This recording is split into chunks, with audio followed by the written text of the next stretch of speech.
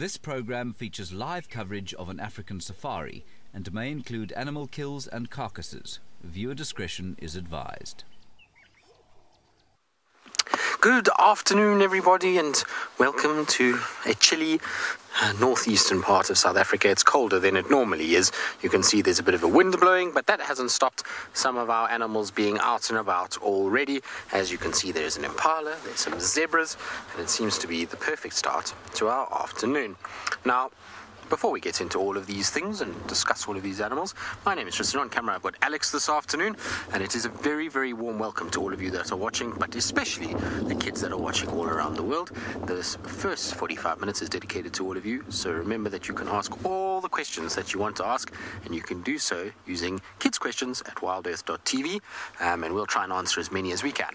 Now, these zebras, I'm sure, are enjoying the fact that they can be out in the open, even though it's kind of early afternoon. Normally at this time of the afternoon, a few days ago even, it was hot and they would have been very uncomfortable. They would have had to find some shade to stand in, but now, because of this really cold breeze that's blowing and the fact that it's very cold today, it means that they can stand right out in the open and they can eat on this nice nutritious grass that they find here, as well as be able to look out for any predators. Often when it's very windy like this, the predators will try and hunt them down even during the day, and so much easier for them to see what's going on in these kind of clearings, and basically find this area for the night.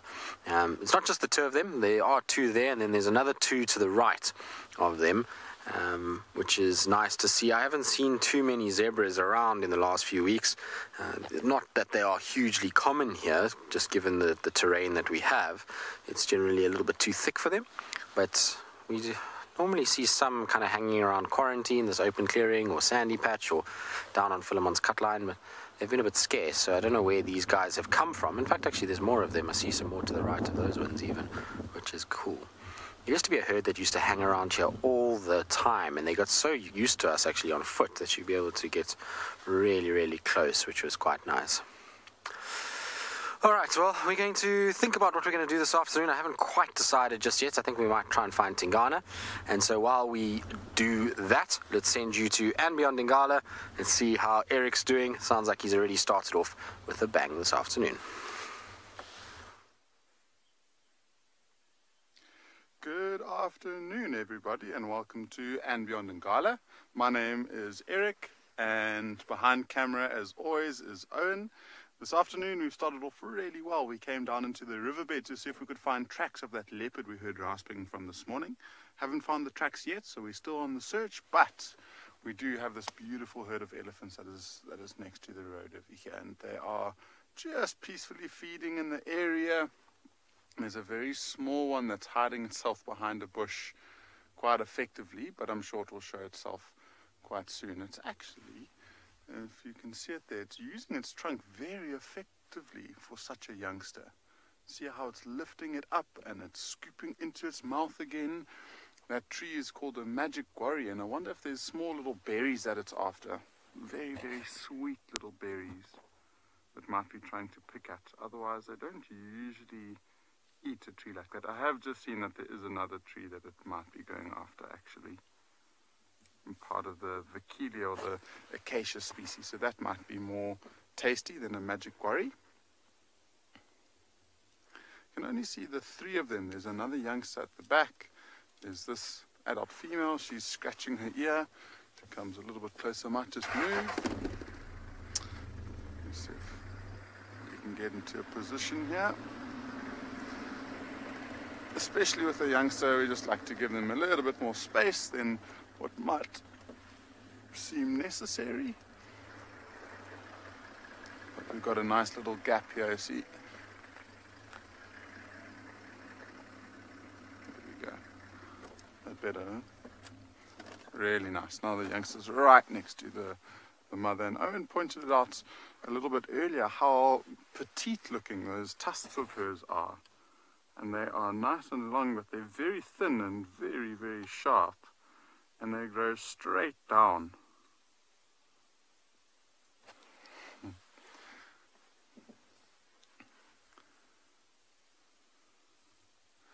Looks like she's actually using her trunk to smell some good grass. She was walking, she stopped, and then she reversed a little bit. I'm sure she sniffed out some pretty nutritious grass that she's after. And I mean, at this time of year, you wouldn't imagine them to really be focusing too much on grass. It's literally just, it's a young sapling. That's what it is. It's not grass at all. And this is the time of year where their diet will completely change from feeding a lot on grass to mostly feeding on things like these young saplings, on the bark of trees, and pushing trees over and feeding on the roots even.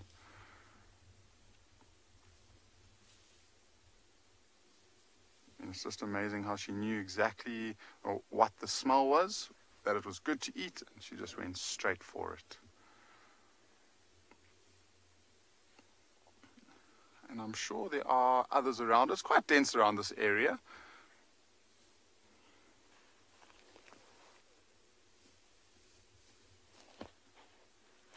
Kartik, you asking if elephants use water as sunscreen? I don't think they use it as effectively as we do as sunscreen, but they'll use it to cool themselves down rather. And in that way, they protect themselves from the sun. So when on a very, very hot day, typically in summertime, you might even find a whole herd of elephants coming down to water to swim. And if they still feel like they're too hot, and what they'll do instead of water is actually within that little mud wallow or whatever that they're swimming in, they'll scrape up and get some nice mud to splash onto their body. And they'll use the mud rather than the water to protect their skin. So that mud creates quite a hard layer over their body, and as the sun dries it, it cracks or it dries up. And sometimes it will even get little ticks and parasites stuck onto that mud. And so it serves for a few different purposes. It's a nice protection from the sun, like you say, and then it also protects them from getting over infested by ticks and parasites. There, that little one crosses the road. See a much bigger one in the back there. I mean, it's just the one adult and the small one with see, that one's got tusks. So, I mean, probably in the region of 3 or 4 years old, if I had to guess. So it might even be the offspring of the one that we've just seen crossing. And that's why they're so grouped together, which will mean that the whole herd is scattered through this area. It's quite a dense area, so we were lucky to just see 1 or 2 of them crossing the road here. But I think we'll probably leave these elephants. They're going to go into an area where we can't see them anymore. And from here, just drive the riverbed, see if we can find tracks of that female leopard. And if not, then eventually at around 4:30, 5 o'clock, we'll make our way back towards the pride and hope everyone's got their fingers crossed and holding thumbs that maybe we get to hear them calling like myself and Owen did this morning. And hopefully we'll get to show you them calling. So whilst we're driving looking for tracks, we'll send you across to Tswali Kalahari and we'll let David say hello to you this afternoon.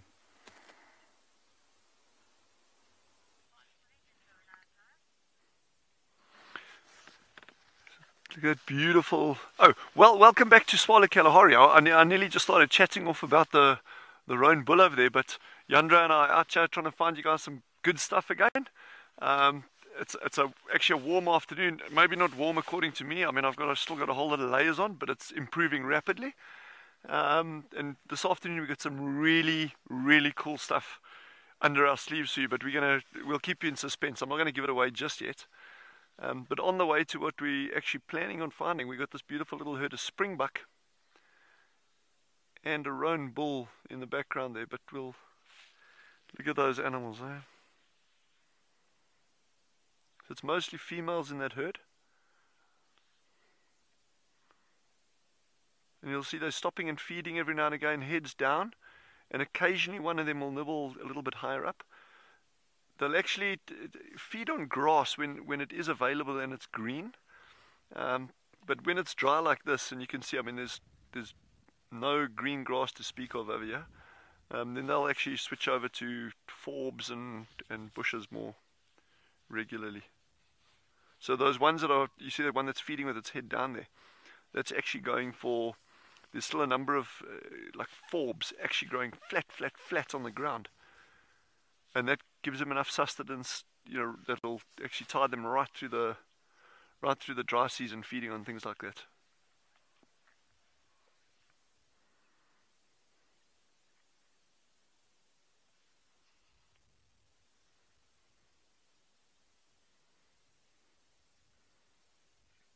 Amazing how they like move as one body.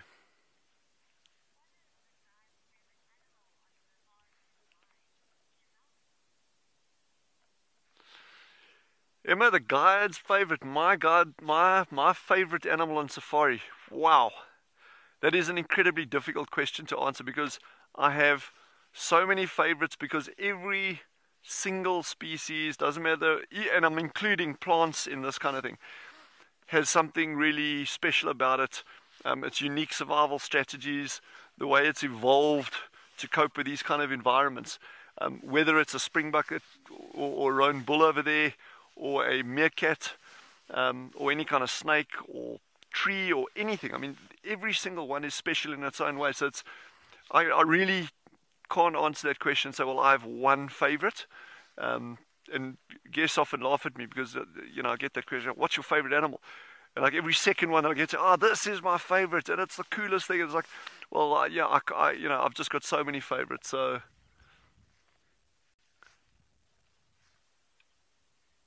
beautiful afternoon. So they're just carrying on feeding over there.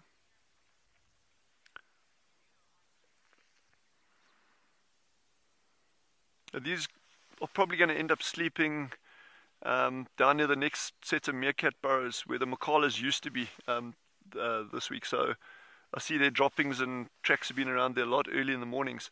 So while they head on, we're going to head in a different direction and pass you over to David at Djuma.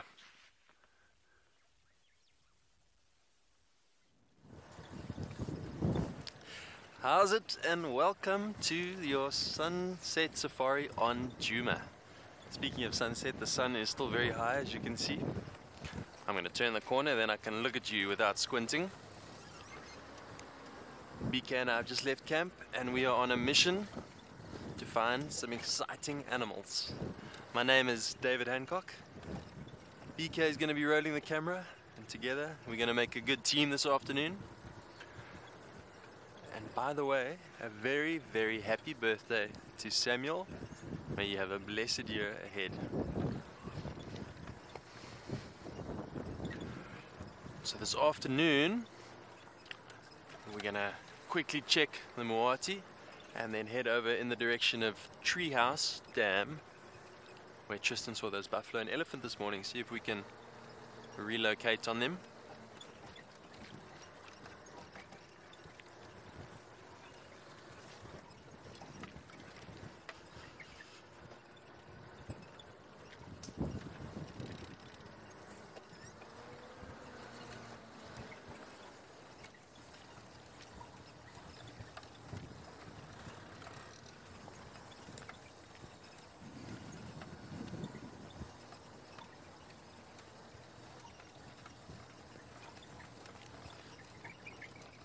Neil, you've asked, what do animals usually do during their free time, and you're from Virginia?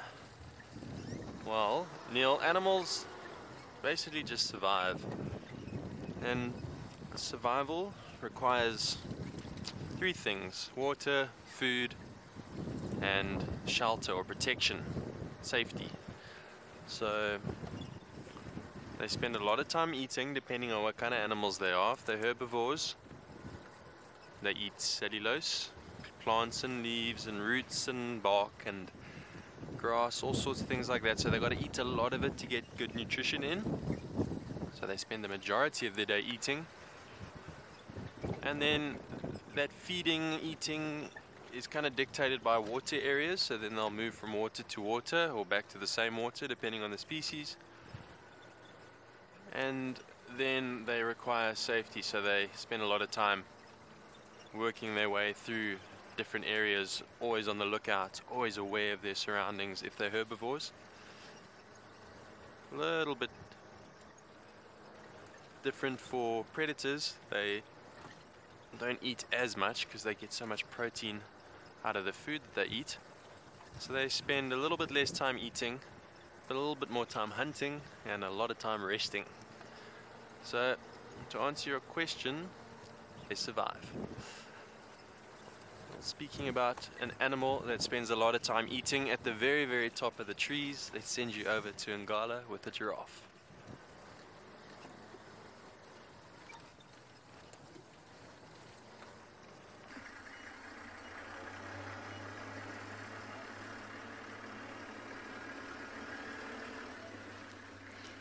We've just come onto the road that runs parallel to the river, and we've got this beautiful, beautiful giraffe. He looked like he was threatening to move off, but he's just stopped, and now he's basically watching where it looks like his partner might have moved off to. We had such a nice close-up. He was feeding on a knob thorn, and then as we came, he lifted up his head, and he was debating whether to move off or to stay feeding. But I think that his companions decided to move, and so he's probably just going to stick with them and follow. He's got a very interesting pattern about a third of the way down his neck from his head. And there's a very distinctive change in color there. It goes from a pretty normal, typical giraffe color to a very, very dark color. And I wonder if this isn't maybe him. I mean, if you look at the top of his head, he's still got quite a lot of hair around the top of his horns or his ossicones, which means that he's still quite young. Once he starts fighting more, that hair is just going to fall off and his head will get much more lumpy. So he's a young male in his prime, I would say, and more than likely going to start changing into a bit of a darker color. And I wonder if it's not going to start from that little patch and work its way down its neck. It's a nice view of it there. It's very, very distinct. It's almost like a birthmark in a way.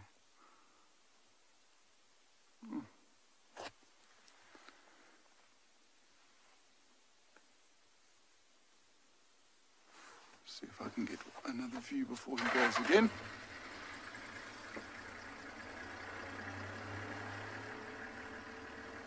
He's moving over towards a tree now, which looks like he might start feeding, so we'll get hopefully an uninterrupted view for now. Seems like there's quite a nice little gap. But if I reverse back just a little bit more, there we go.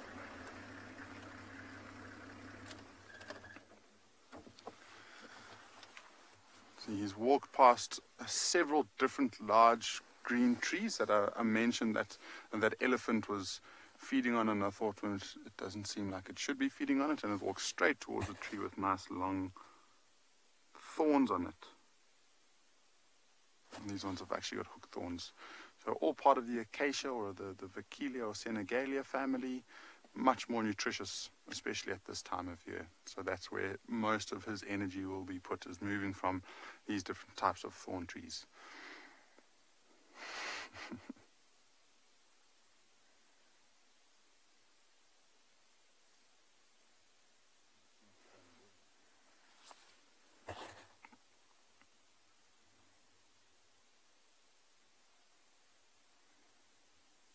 I find it quite interesting how he uses different techniques to feed on different trees. So this one now doesn't really have any thorns on, so he's quite comfortable to just use his tongue and lips, and he gets his head right in there.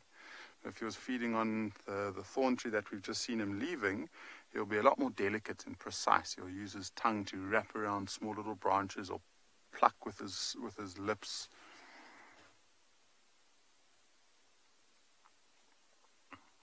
But in this one, he's getting right in there.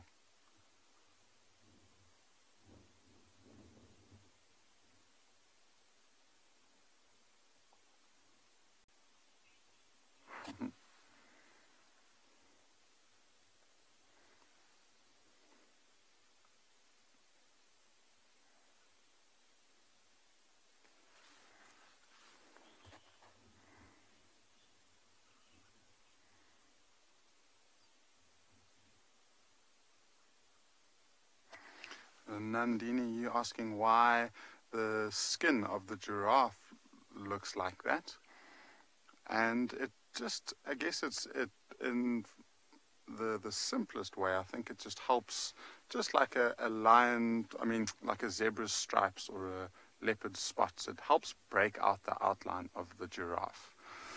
I've read some studies recently where they've been able to put thermal imaging cameras onto the giraffe, and they've noticed that the hotter parts of the giraffe are around those little hexagonal shapes, and the cooler parts are around the white parts around it. And so they think that there's quite an intricate series of veins and capillaries that are transferring the blood from patch to patch to try and help the whole giraffe cool down its body.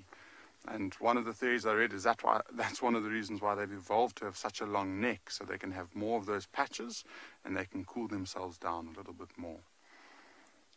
One of the nice things about the development in technology is you get to see these things that we didn't get to see 10, 15 years ago. I mean, the thermal imaging cameras that we have nowadays are incredibly good. And so that we're picking up things that we wouldn't really have known 10, 15 years ago. So that's one of the studies I've read. I mean, I think breaking the outline, you might think it would be something like that. But then again, giraffe you find in open grasslands where it's pretty easy to pick out giraffe from a very distance, especially because of their shape. And you can see them from a distance pretty much in any habitat. Turning into the sun there nicely, and I don't know if you saw that very long tongue. He almost licked his lips as he started feeding on that tree.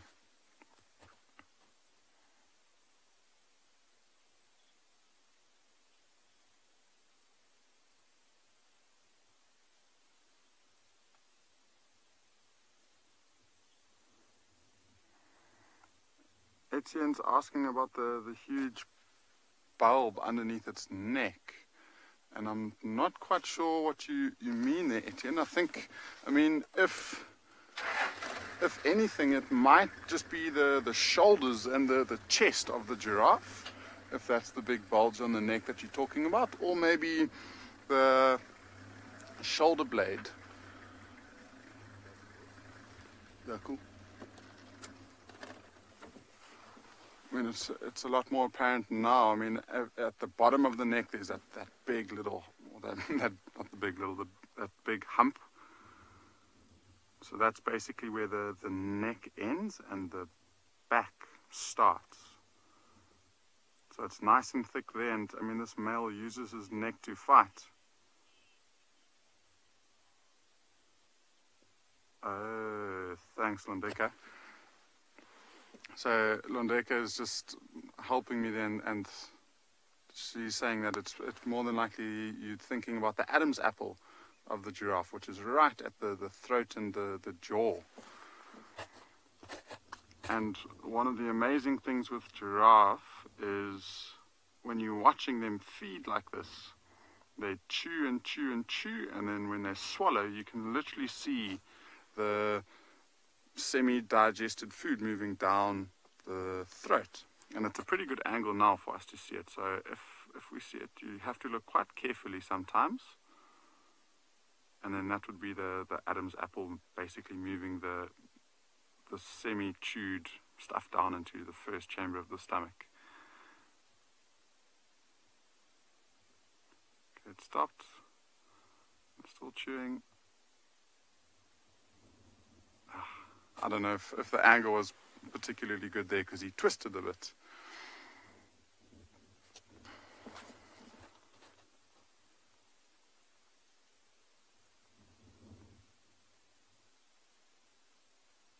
It's very interesting. I mean, this is the 4th species of tree that we've seen him feeding on this afternoon. And this is a tree known as a tambuoti tree, which a lot of people would probably recognize the name. And this tree's got latex in it, which is poisonous to people. But these giraffe like taking in the extra toxins. It helps break down the fiber, helps put in little, I guess, more bacteria to aid with digestion.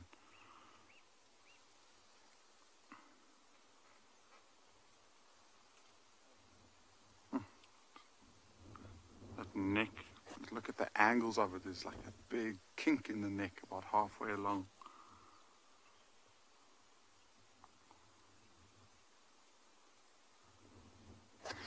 Joel's asking where the rest of the giraffe are, and we saw this male with one other male giraffe, which I think he might be able to see. We don't have as high a vantage point, so we can't see him around. But Joel, males tend to be more solitary than females, and so they're quite happy to be by themselves. And what they'll basically do is meander around the area, and then if they see some females from a distance, they'll probably head over towards a group of females to see if there's any that might be ready to mate. And so you'll often see giraffe by themselves like this.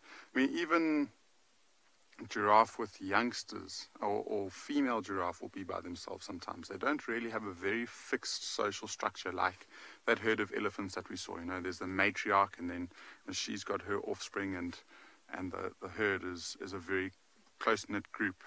These giraffe will meander in and out, and if they see other giraffe, they'll come in and socialize for a bit, and then they'll leave again. So they're not really a true herd species or a true family. I think one of the main reasons is because these males will have to compete for females, and it is very, very taxing on their bodies, and you can see how long that neck is and how big and robust those haws are.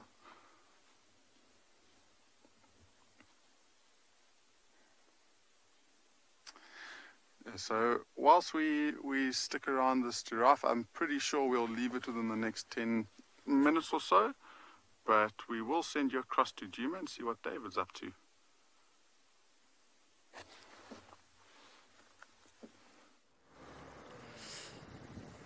Well, BK and I are trying to find some very angry sounding elephant. They have been trumpeting and screaming and going crazy somewhere here. We saw one of the bulls, but he didn't want to be seen. We had a look at him and he walked off. And now we're just trying to find the youngsters that are screaming. I'm assuming it's a youngster, could be an adult. And who knows why they're screaming. There's so many reasons. Elephants are very diverse in their vocalizations and their emotions. But the bush is very thick here and I can't seem to find them again. I had a glimpse of the back of one on the other side, but they seem to have become ninjas. It would be very interesting to, I'm sure we'll find them. And then we'll see what the reason for their screaming is. Elephants, like I said, are very emotional, and they, for no reason, sometimes trumpet, and sometimes it could be a predator, sometimes one of the babies trips and falls and the mother gets a fright, or a number of things. So always interesting to see what the cause of their agitation is. The best thing for us to do now is to just sit here for another minute or two and listen, because they are close and we should hear another trumpet or maybe just some branches snapping as they feed. It'll give away their location.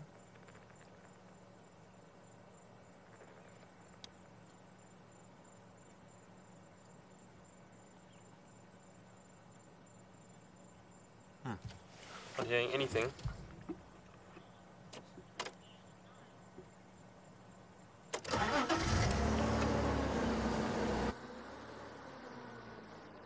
Eva, age 9, welcome to the show. You've asked, would elephants eat a banana? It's a very good question. I think they would. I had a banana this afternoon and it was delicious, so I can't see why an elephant wouldn't think the same. But I know from naughty elephants that have broken out of game reserves and gone to farms that their favorite is actually citrus, which is like oranges. Oranges are their favorite. They don't have to even peel their oranges, they just eat them whole. They really like oranges. Fruit is definitely a favorite of elephants and other animals out here that we call browsers, meaning they eat leaves and seed pods and fruits. Fruits are normally the sweetest thing they can find, so I'm sure a banana would also be tasty.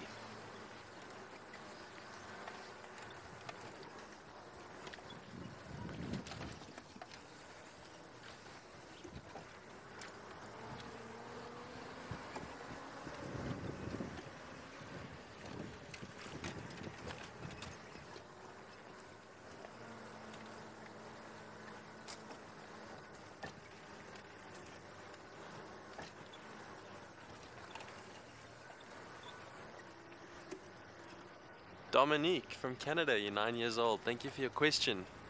You've asked what are elephant tusks made of? And they're made of something called ivory, which is a unique substance. It's quite similar to teeth, I suppose you could say. It's not keratin, which is like compressed hair. Ivory is much harder. And elephant tusks are unique in that I suppose you could call like those big hippo canines ivory in a similar way, but I believe it's a little bit different than elephant tusks. Elephant tusks themselves are very hard. I'm not exactly sure what the compound or the chemical is called that makes it up.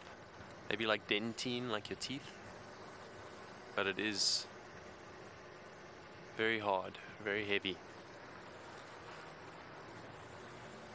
Well, hopefully, oh, there's some ivory. Speaking of elephants, that looks like an elephant with big ivory. I just spotted him through the bush, quite a long ways away. So give us about 10 seconds and we'll be able to give you a little look of him, a shot.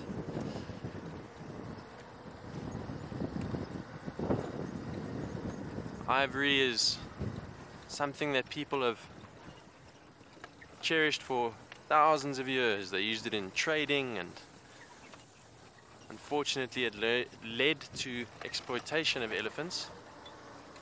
But thankfully now in this area we've protected them, and these guys are safe. Here's Mr. Elephant right in front of us, just behind that tree. Now he's hidden his face. Let me just move a little bit.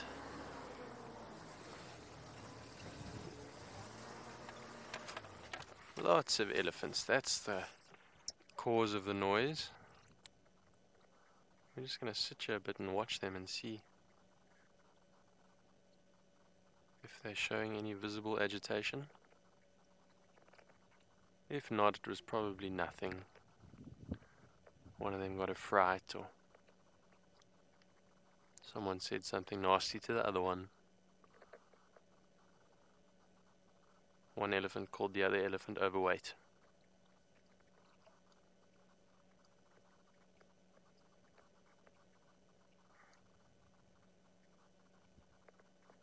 There's a youngster. Why don't we back up a little bit and go and see if we can get a better view. Let's have one more look here.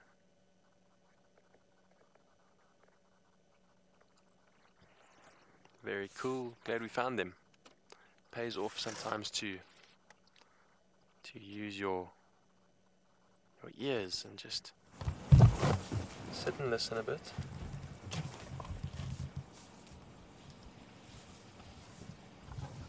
And try and locate the source of the sound.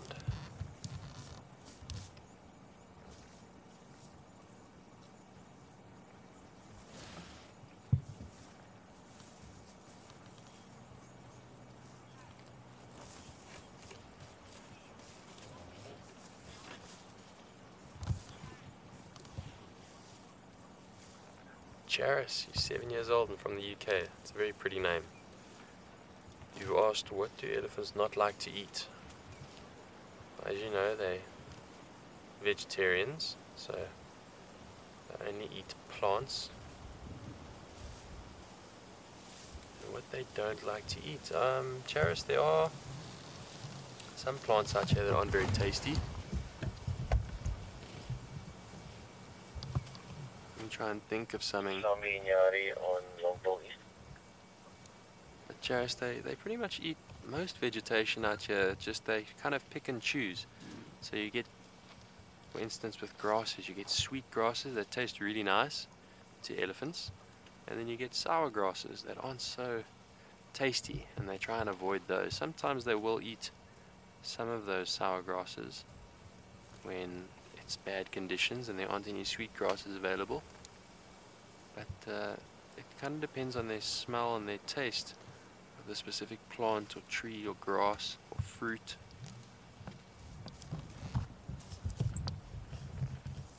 I hope that answers your question. They love grass, they definitely don't love steak, and they love fruit. There's that ivory we were talking about earlier. This is still a young bull, so those tusks have still got lots of growing to do. They'll grow throughout his life. Most of the herd has moved behind us and they're heading to the road, so we're going to just back up out of here and see if we can have a nice look at the herd.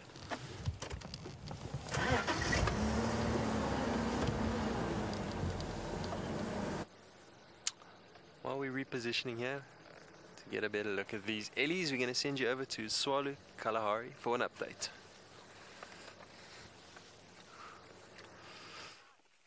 Going live. So we got something really cool here. We were actually on the track of a snake, and while we were following these snake tracks, we happened to see this other really cool little creature. I'm not going to go closer. I'm just going to point to this piece of grass, but have a look there, a little grasshopper. But he's actually burying himself in the sand. Look at that, you see that? Look how he's covering himself with sand. Have you ever seen a grasshopper do that? That is absolutely remarkable. So these little guys actually use it as a form of camouflage in these very, very exposed open environments. And they also lay their eggs under the sand. But I mean, look, as we're sitting here, he's just covering himself more and more and more and more. And he's not the only kind of animal that actually does that here. We've got a very, very special spider that lives in these areas, and if we are extremely lucky, we'll be able to find one for you, called the six-eyed desert crab spider. And that crab spider is a master of camouflage, and it does exactly in almost the same manner that this grasshopper is doing it, covers itself with sand. But look at that, as we've been sitting here, that little guy's disappeared in front of our eyes. That is absolutely amazing. And in terms of spiders, remember I said that name was a six-eyed desert crab spider. If we find it, we're going to try somehow. I'll make a plan to actually show you that it's got six eyes. It's so cool, so cool. But how's this grasshopper? Like right here, and it's disappeared. That is absolutely remarkable.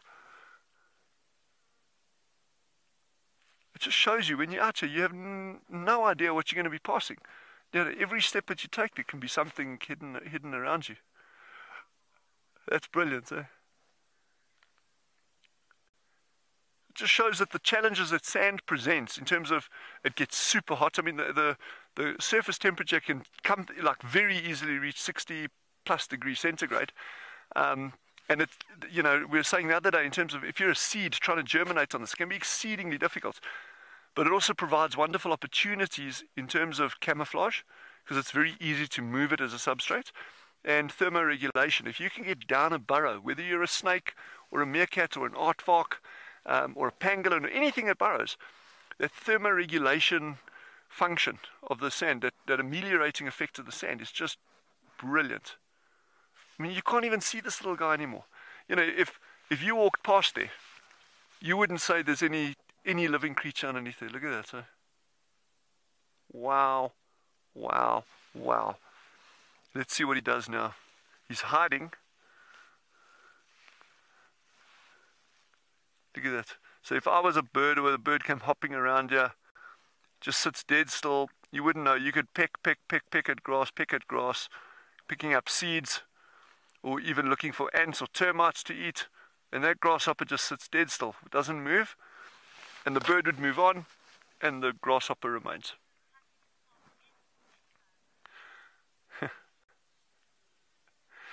Lindeka says it's tucking itself in for bedtime.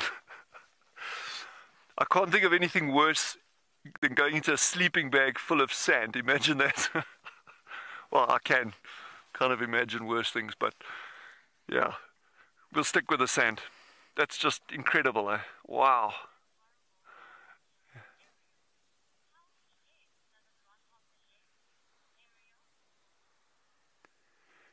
Ariel has just asked how many eggs does a grasshopper lay. My answer to that is I have absolutely no idea. But tomorrow, this evening, I'm actually going to find out for you, and I will give an answer tomorrow. It'll be really interesting. And I think I would guess, depending on the species, you know, if you've got smaller ones, they probably lay fewer eggs, and the large ones probably lay more. But I'm absolutely just going on a wild guess there. I know you get certain species that can lay a lot of eggs, and if you get numbers of those grasshoppers congregating in good years and laying eggs, they can actually hatch in masses, and then you get those huge swarms of locusts. That can obviously be a big problem for agriculture in some areas. We don't have those problems out here. You know, there's also just so many things in these natural intact systems that can eat them. But just how remarkable is nature? You just never know what you're going to find. Or, if you don't know what you're looking for, what you're not going to find. Yeah. We're going to try carrying on finding the snake. It's going to be a long shot, but we never know. We won't tell you what snake it is. We might give you, I think we're going to show you the tracks and see if you can guess. But in the meantime, head over to David at Juma with his ellies. Wow.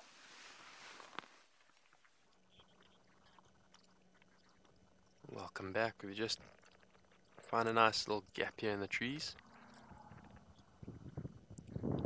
You hear that audio? Some more elephant talking there. Just sitting here and watching them move by. This is a decent sized herd.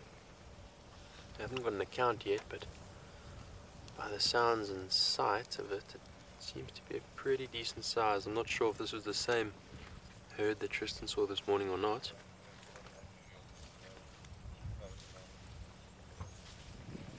Lots of youngsters.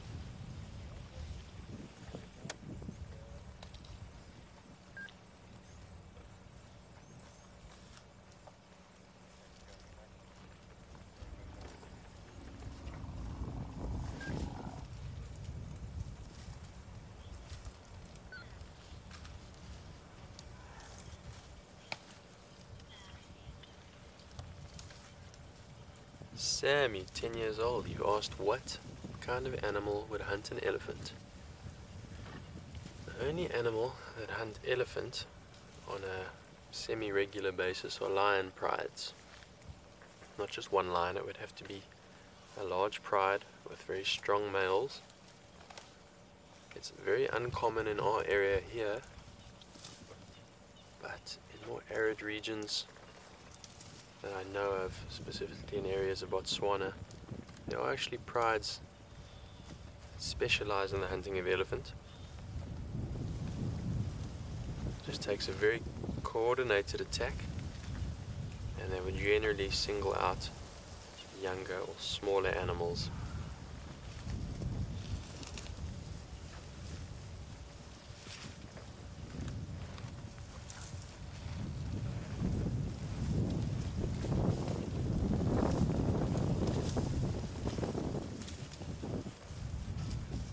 This mommy's coming to inspect us. Hey, we got no one, Kingo, with you.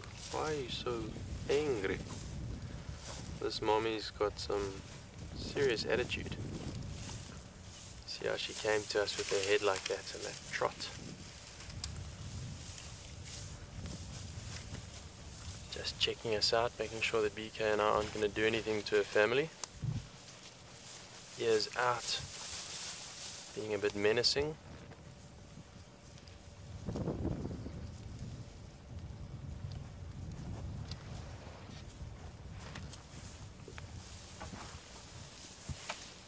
Like I said earlier, a lot of emotion in elephants. She was clearly emotional about something.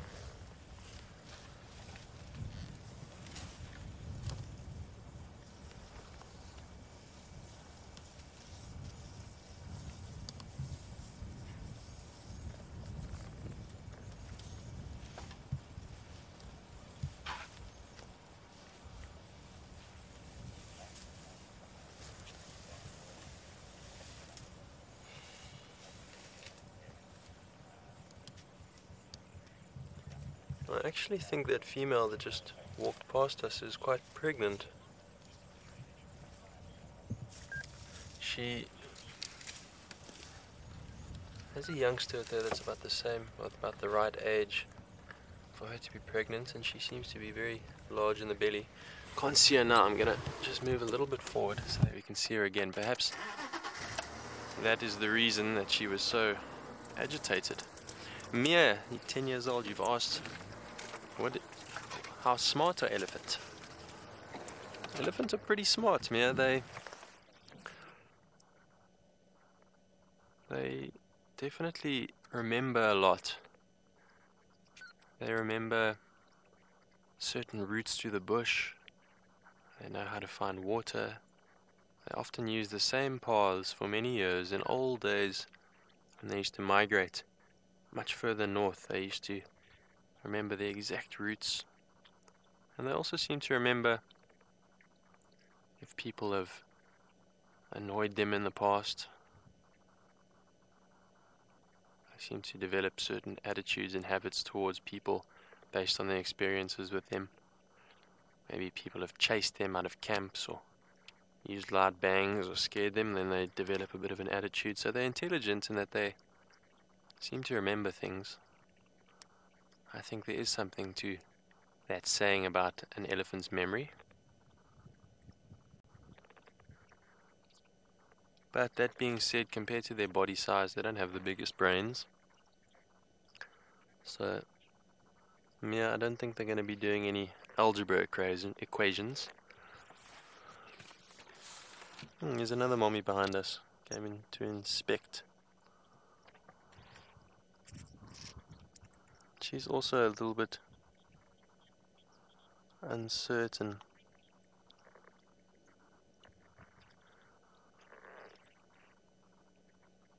Well, it's officially end of kids session, so welcome to all the other viewers, wherever you may be in the world. We look forward to hearing from you. Please send in any questions you may have.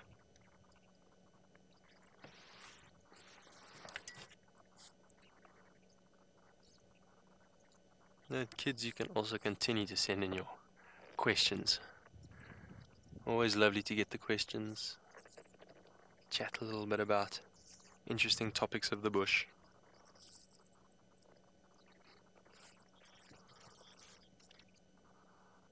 Remember, you can use that hashtag WildEarth with your questions. That was very cute watching that little elephant. It's like he was doing the limbo, trying to get under that branch.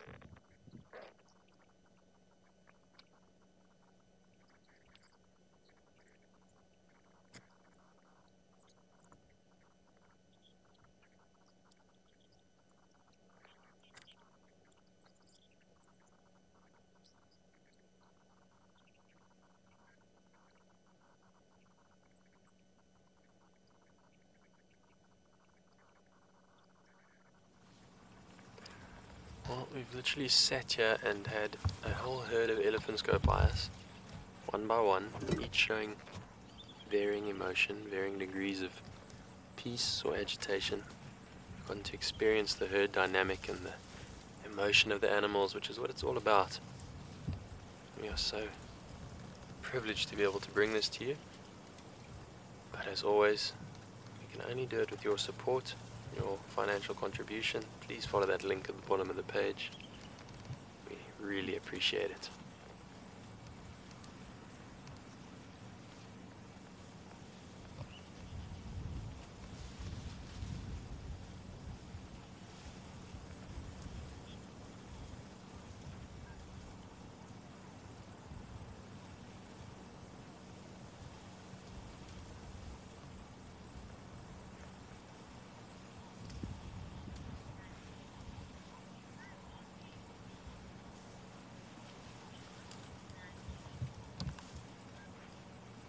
And Dini, you've asked how many herds of elephants are there in Djuma? Djuma's not huge, so at any given time there's probably only 2, maybe 3 groups of elephants on Djuma. But throughout the whole greater Kruger region there are many, many herds, many thousands of elephants. Kruger National Park alone Probably has near 20,000 elephants by now. I'm not sure what the last count was. Obviously many herds that comprise of all those animals to come to that number.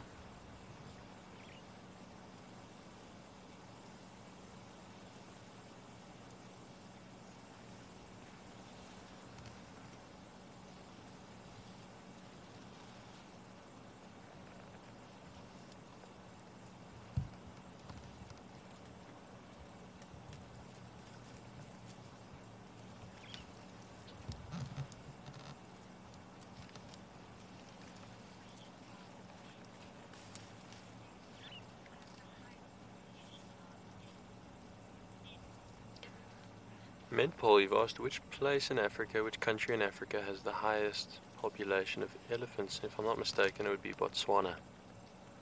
They've actually got an overpopulation of elephants, which means that their landscape is rapidly changing. Trees and vegetation are changing very quickly.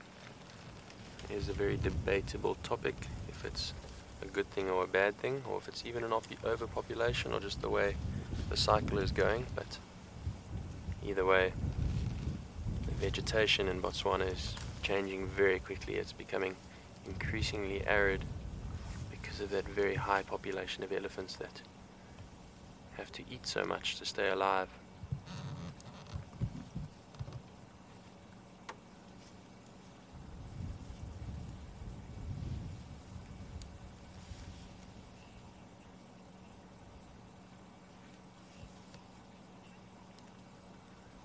Speaking of a arid region, we're going to send you over to Tswalu Kalahari with a snake track.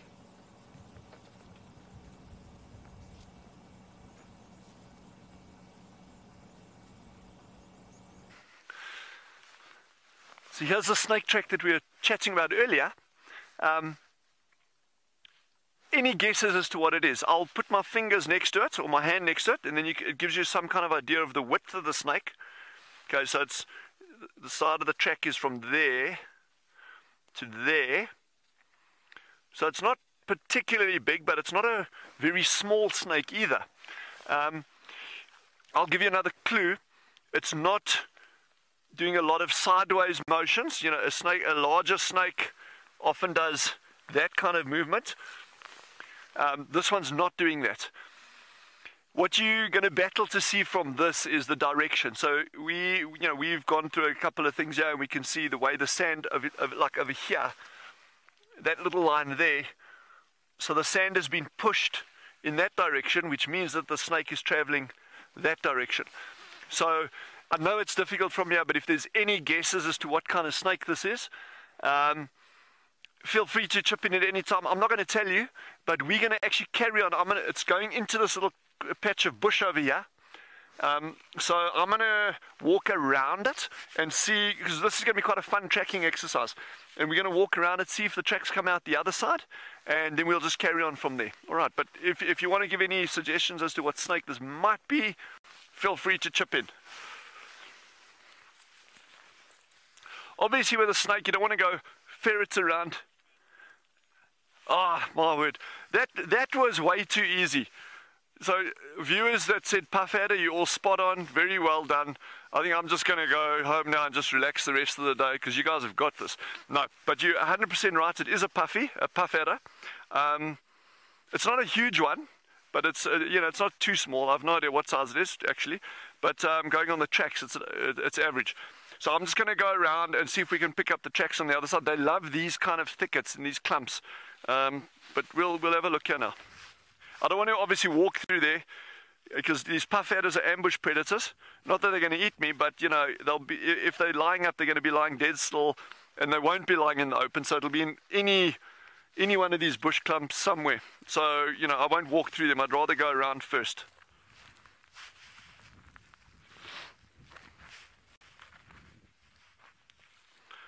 There's a lot of giraffe that have been walking up and down here feeding on this tree.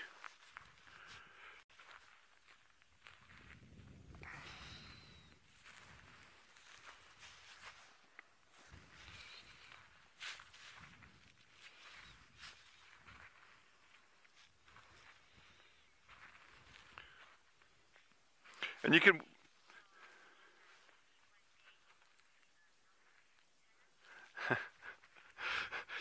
Hannah, hopefully one day it'll be a mamba. You've got to be one of the very few people I've ever heard say that, and I'm one of the other few people that'll say that.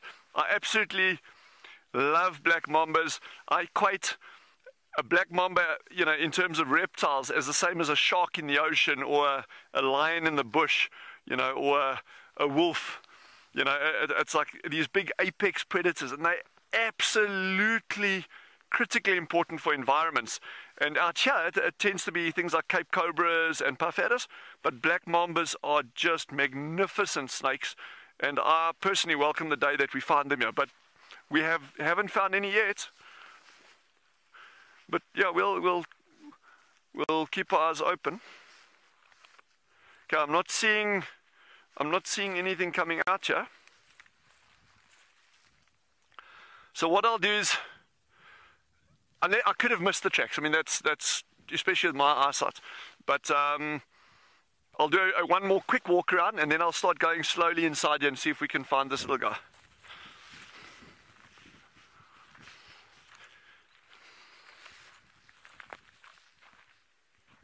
Like I say, lots of giraffe tracks up and down here. We're not going to worry about those.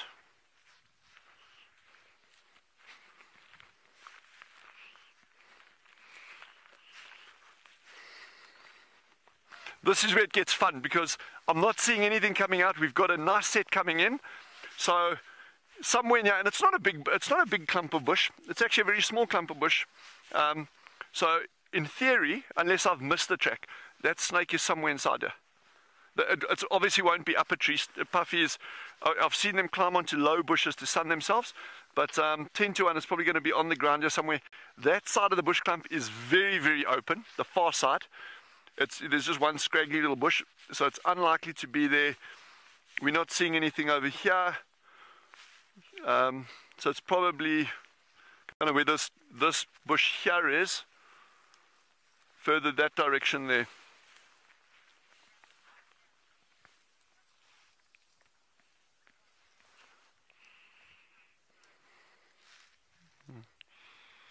I think while we're looking for this, head over to Tristan, because this might take a while. I mean, with a puff ad, I don't want to like rush in here. So head over to Tristan, and let's see what they got on that side, and then you can join us again on our treasure hunt here.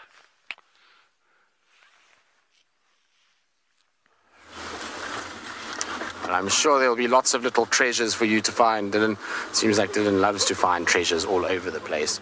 At the moment, I'm trying to track Tingana. It seems like he met up with Kalamba at some point in the drainage last night, or early this morning. From where we found her and she came out is exactly where his track goes. Now, I need to ask a very big favor of all of you watching that watch the dam cam, is to keep a very, very keen eye out on the dam wall, because his last track just pops just over the dam wall, so it's probably why he wasn't seen last night. He came down the dip, and then he just came up onto the edge of the top of the dam wall on the far side, and then dropped in behind it. And it looked like he was down there, and then Kalamba came, and then I can't see where he's gone. The grass is too long. But when I came into this area earlier, there was these impalas, and they were super skittish. They were just kind of like sitting, and then as soon as I got anywhere near them, then they would just run a little bit, and then they would stay in the drainage. And I went down there, and I've looked, and I've walked, and I've tried to see if I can find and pinpoint exactly where he's gone. But the track just goes into this long grass area, and I can't see a thing. It's not to say that he isn't sitting right there. I have this sneaky feeling that he could be lying up, and I've walked past him in one of those dense thickets behind the dam wall. There's these little clustered thickets, and if he gets into that, unless you know he's there, you won't see him at all, even if you drive right past him. So we know he likes to do that. We've seen it with him multiple times, where he gets into these little kind of roundish thicket areas, and all you see is a spot, and that's when you follow him in there. So if you haven't seen him go in there, it's very tricky. But that's fine. We at least kind of know that he's around here. I have seen no tracks going out towards Quarantine, nothing coming out of Twin Dam. So now I'm just checking further south down the Mulawati in case he's down this side. And I would really like to find him today, because it would just be nice to spend time with him. I was reminded today of a very special day last year this time, where Hosana arrived back at Djuma. We saw him this day a year ago, coming back into Djuma. And then Pat had him with Tingana and, was it Tlalamba in that sighting? I can't remember. I just remember us being on foot and tracking him, and Rexon was very upset that we didn't find him on foot. But it would be nice, kind of fitting way to find Tingana, because I know he was with Hosana that day, and we know that he obviously is related to Hosana, so it just seems like a good day to find him. But I suspect he's here somewhere. I don't think he's gone far, to be honest with you. I think he's somewhere in this area. There's no tracks indicating that he's walked anywhere else other than into this drainage line. So I'm hoping, as it cools down a little bit, we'll start to see him. I mean, it's not exactly hot today, so, you know, he should be moving, but it's Tingana. He's a little bit older, so he spends a lot of time sleeping. Okay, come on, Tingana. Up you get. We're going to need him to put his head up, though, unless he's right next to the track, because we won't spot him otherwise. Daniel, you say you remember that day very well. It was very cool. We managed to find him coming out of Londolozi that day, walking straight north on Triple M, and then we thought he might make it by the afternoon, but more likely the next morning. And don't worry, Alex, don't stress. He actually made it by that afternoon. He walked pretty quickly and pretty far to get to where back to Djuma, and then just straight into the middle of Djuma, and then chaos, as normally was associated with Hosana, as he found all his friends again on the first day he arrived back, which is what we want today. We're going to hope that Tingana is around, and then that Hosana makes an appearance. Imagine that. Imagine Hosana back on Djuma. I mean, it's very unlikely, and in all honesty, I would not even wager one rand, let alone $1 or pound, on Hosana appearing on Djuma today. But stranger things have happened at stranger times, so one can never say never. It would be an absolute miracle, though, if he arrived back on Djuma, I can tell you that much. For a young male leopard to come back here when he's mating and scent marking and those kinds of things, there's almost zero chance of that happening. All right, here we go. We're going to check this entire Mulawati system, all the little tracks that I know Tingana has walked many times before. So while I do that, I'm going to send you back to Eric. I believe he's also tracking. Hopefully between the two of us we'll have some luck.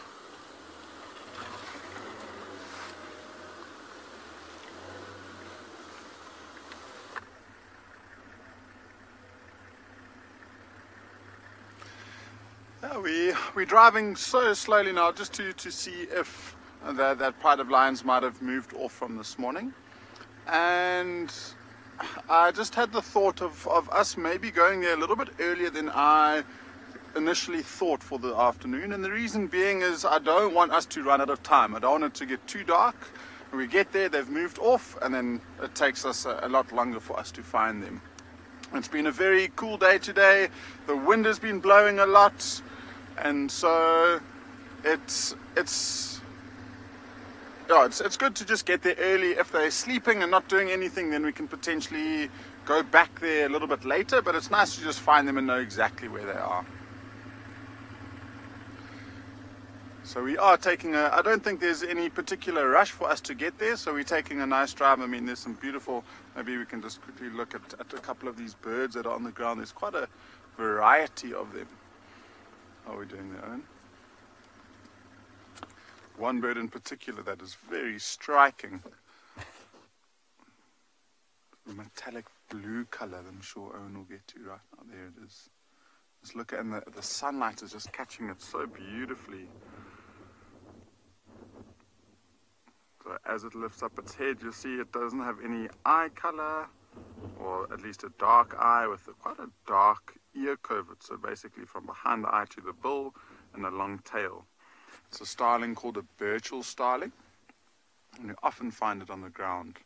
So it's feeding on little seeds and insects that it might be finding. And I just love the way the colors change. If you can, see if you can look around, I mean, from the light turquoisey blue from the top of the head all the way down to this violety color on the wings. It's not going to, as soon as it turns, if it turns from right to left or something, we might see that beautiful color. It's not going to give it to us.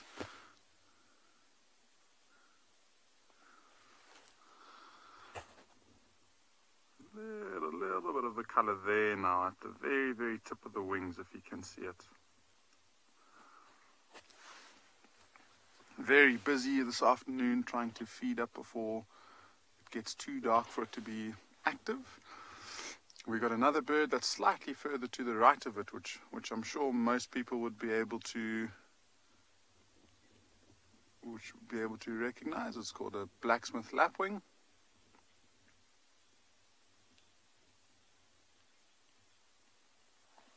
Oh, awesome. It sounds like back up at Swallow Kalahari there might be the animal that you've spent a bit of time tracking there. So let's go across to Dylan and see what he's found.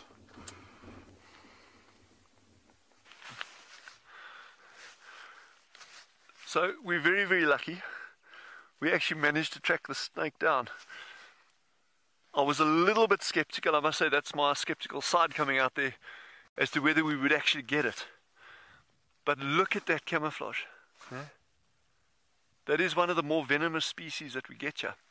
And it's just lying there dead still, absolutely no threat to us. As it's lying there, it's relying on its camouflage to escape any kind of predation, including any threat that we might present to it. And as you can see, I'm now lying probably a meter away from it. It's not budging, it's not doing anything, it's not being a threat to me. And that just shows you, yeah, these things have, you know, we got very, very little to worry about with these snakes. They are ambush predators. So this puff adder could lie there for days on end sometimes, not necessarily in the same spot, but within that the same little bush clump, maybe just coming out, getting a bit of sun, going back in, going out, coming, getting a bit of sun.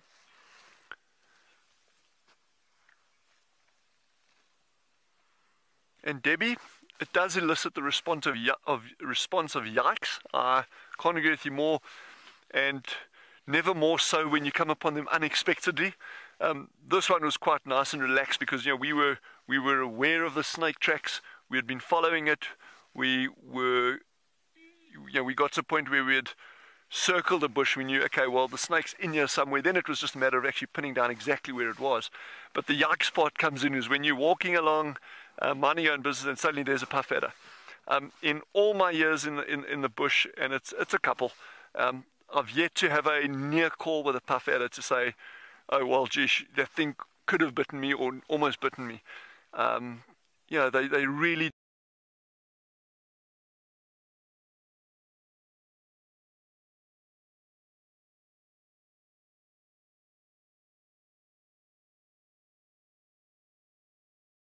major part of nights out in these environments.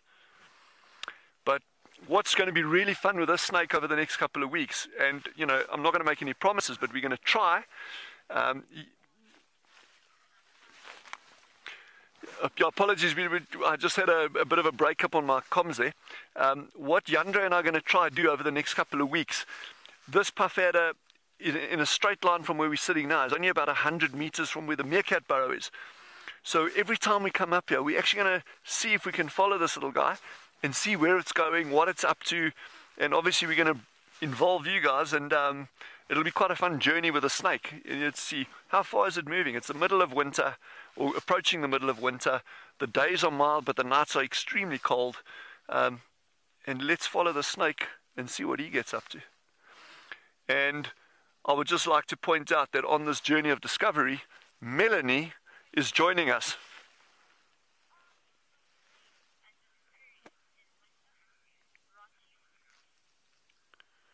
Rashi, yeah, absolutely. Snakes in winter, they tend to be a lot less active, but they're still around. So we've got no species here that actually would hibernate, but certainly just very, very low periods of activity. So, and again, it really is dependent on the ambient temperature. If you're getting very warm days in winter, which we can get, then snakes can become active and move around a lot.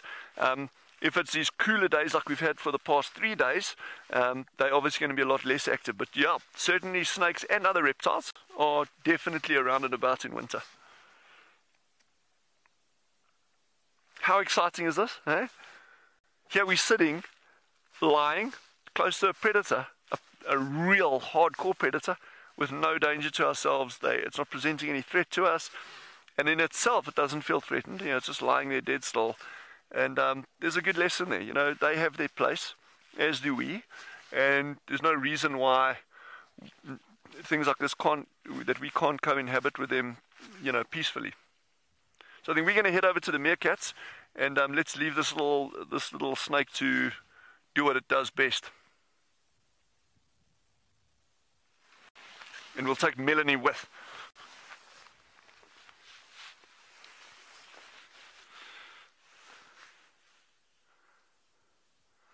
We're going to move over to the meerkats.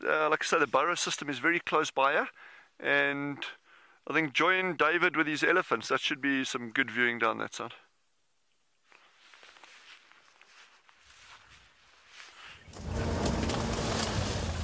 Well, just moved around to have another look at these elephants. What is in the sky there, BK? It's like storks. Can you zoom in there on us? Sorry, we just temporarily going to look at these stalks. This is quite interesting. I'll not look at the elephant for a second. I'm just going to get my binoculars out and see if we can see what kind of stalks they are. Those marabous. Huh. It looks like marabou stalks. I can only really see one.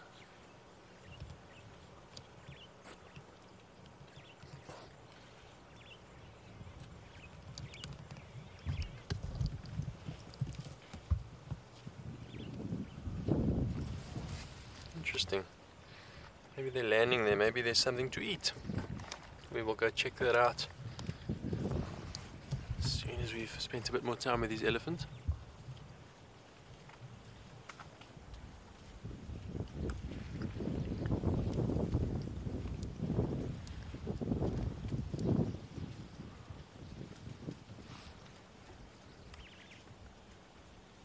That's a big elephant.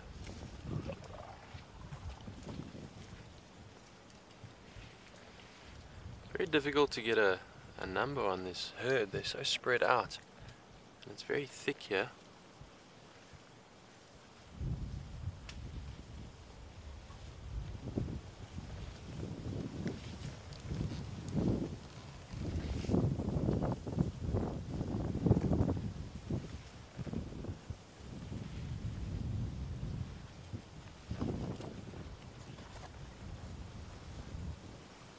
Also very windy. Sorry if you're getting a bit of wind in the mic there.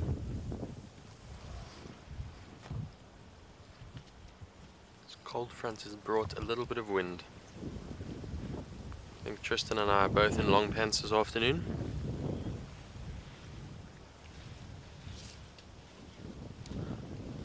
Not 2 pairs of shorts as done in Vrystaat.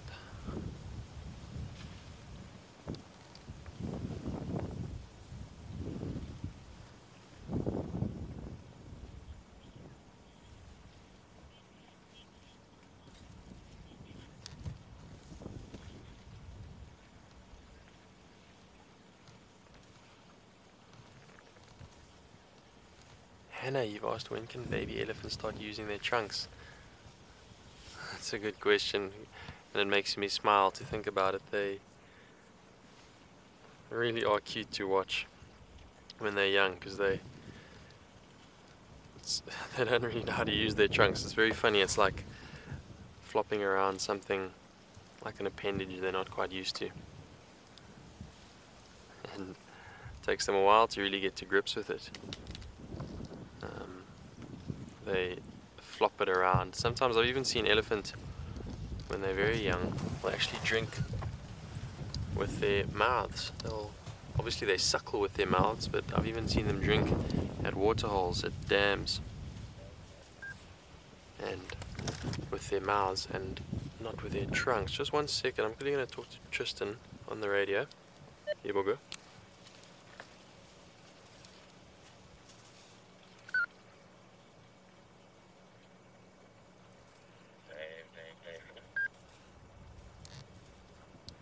Yeah, send. Where exactly are you? Twin Dams Road.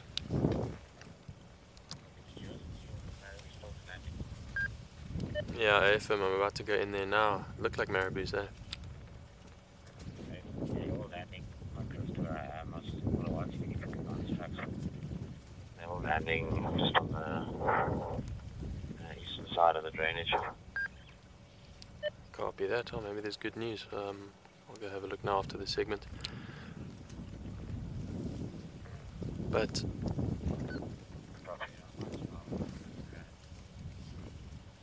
you updated if I find anything. I can't see exactly where they've landed, but it's very close. sorry for that little interruption there. We're talking about those very cute baby elephant trunks. I wish we could see one right now that we could chat about. But I've only really seen them start successfully using their trunks. Probably, I'm trying to think back now, maybe 6 months to a year where they really start coming to grips with it. Elephants are slow growing and slow to develop like humans.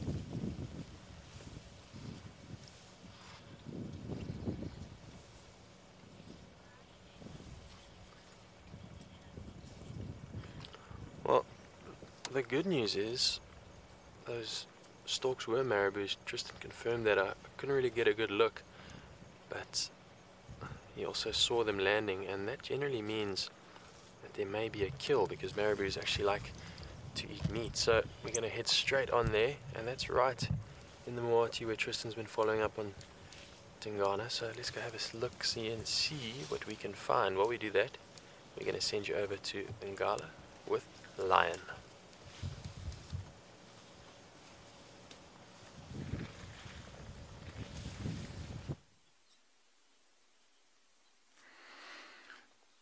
So my worries of those lions getting up and moving were not really anything to worry about, because they've moved a total of maybe 20 meters the whole day. It does seem like they've found a really nice little patch that they all seem to be enjoying the sun. And I think all of the lions that we saw this morning are here. The only one that I haven't seen is that young female that we know who has cubs somewhere along this riverbed. And so I would imagine that sometime throughout the day she might have gotten up, and there's a lion starting to get up a little bit. Big stretch.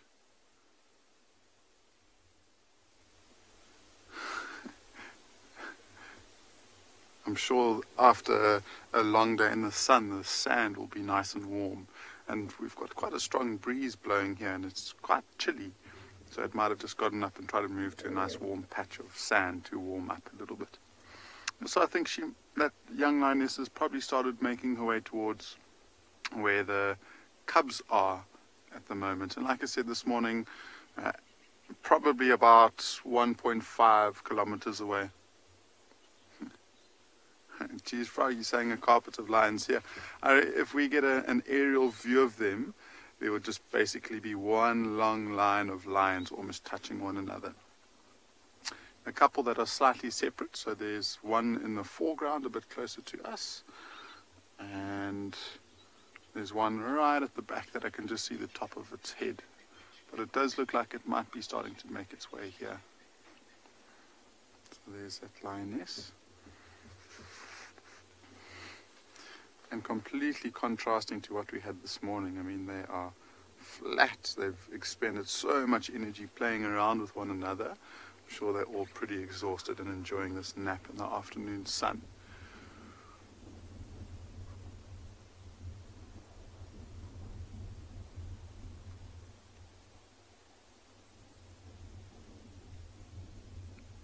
Just after we left the giraffe, we did find tracks of a male leopard, and it could have been the one that we heard rasping this morning.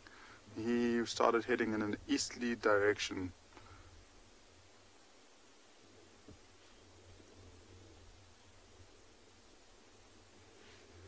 Yeah, so like I said, the track started to head east and out of our property. And so I think what we'll end up doing is, whilst we waiting for these lions to get active, we'll probably not move around here until it gets dark. So we'll send you across to Tristan and see what bird he has.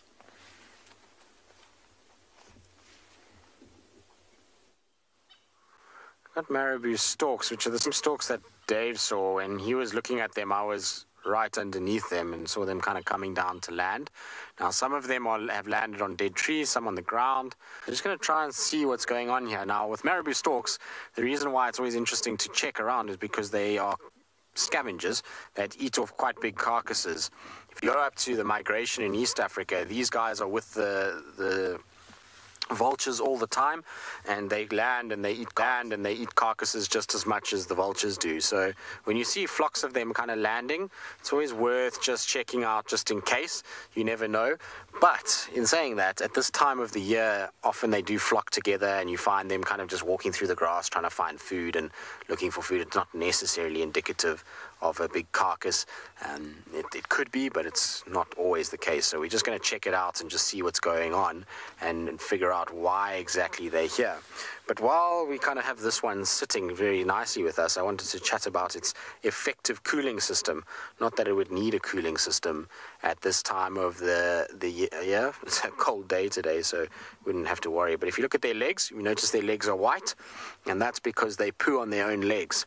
So as they defecate on their legs, the urea, which is the white part of a bird's poo, kind of gets stuck, and what happens is as they poo, the wetness of that and the wind blowing, it cools those bare legs, which don't have any scales, cools that down, and then helps to cool the bird down. Remember, these guys are big birds, lots of feathers, and so in the hot summer months they need a way to be able to just kind of keep their body temperature in check, and that bare head as well as those legs covered in that urea just helps with being able to kind of cool them down quite quickly and effectively. They really aren't the prettiest birds, obviously. They have this heinous head. It's pretty rough when you see them up close.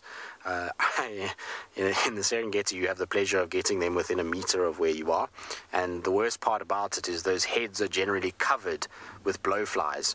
It's quite something when you see them walking and there's just flies all over their face and they smell like rotten meat, and really just not something that you would want to be close to.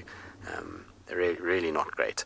One thing I will say, though, is they have the most incredibly beautiful wing feathers, which you don't see from afar, but if you get close enough to them and the sun hits them, it almost looks like little puffy clouds on their feathers. Obviously dark colored ones, but they have these kind of little circular shapes, and there's a little bit of a sheen to them. Actually really pretty wings. It's just the head and kind of legs that make them look not so pretty at all. But let's just investigate what's going on here. Let's see if we can find the rest of them. I see some more are up the road a little bit, so I'm going to try and just find them quickly and see what they get up to.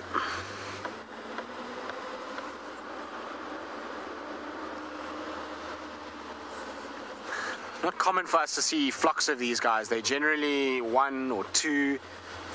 We don't see big groupings of them regularly at all. So to see as many as we're flying is quite interesting. And you can see in the tree up here, lots and lots and lots of them sitting in the tree.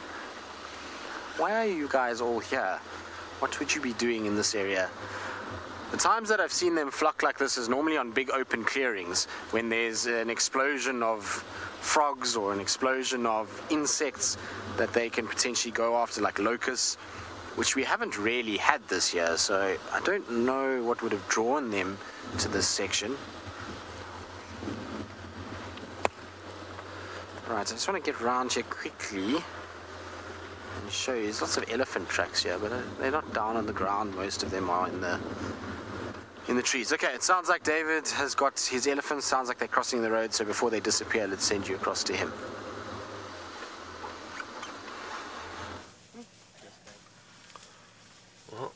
Tristan, there are lots more elephants coming to join you. They are slowly heading in that direction. Just crossing the road here on their way down to the Muwati. I hope that something has attracted those marabous. As you may know, they are primarily scavengers and often a good indicator of a kill. But they could also just be going down to roost.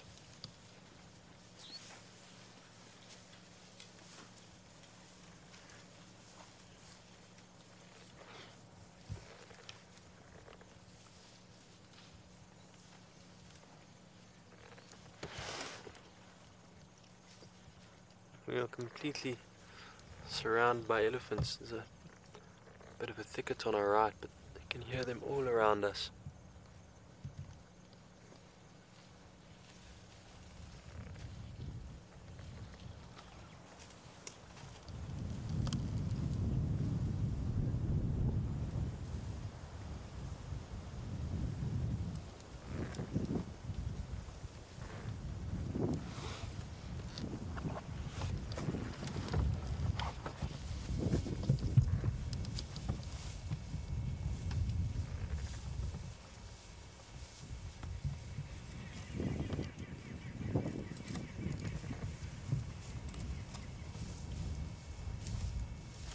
Here come the stragglers.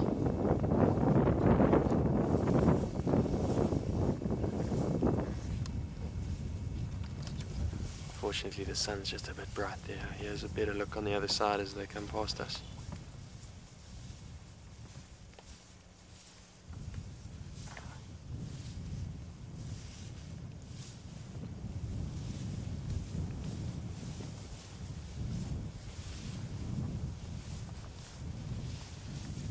Very windy afternoon.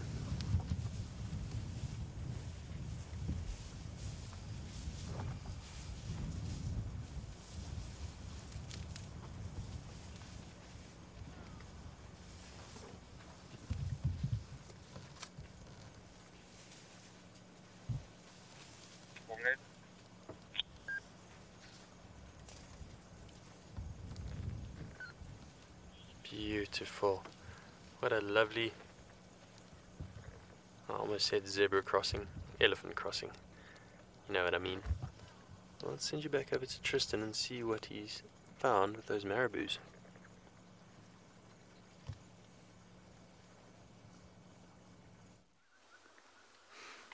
As you can see, this is the rest of the flock of these marabous, all kind of sitting in one tree. And what it looks like is it just looks like basically a colony of them that's potentially fledged from the nest. So lots of young ones in amongst that grouping. They don't have the quite bright pink neck yet. It's still a sort of grey coloration. So I don't think there's anything here that we need to be investigating.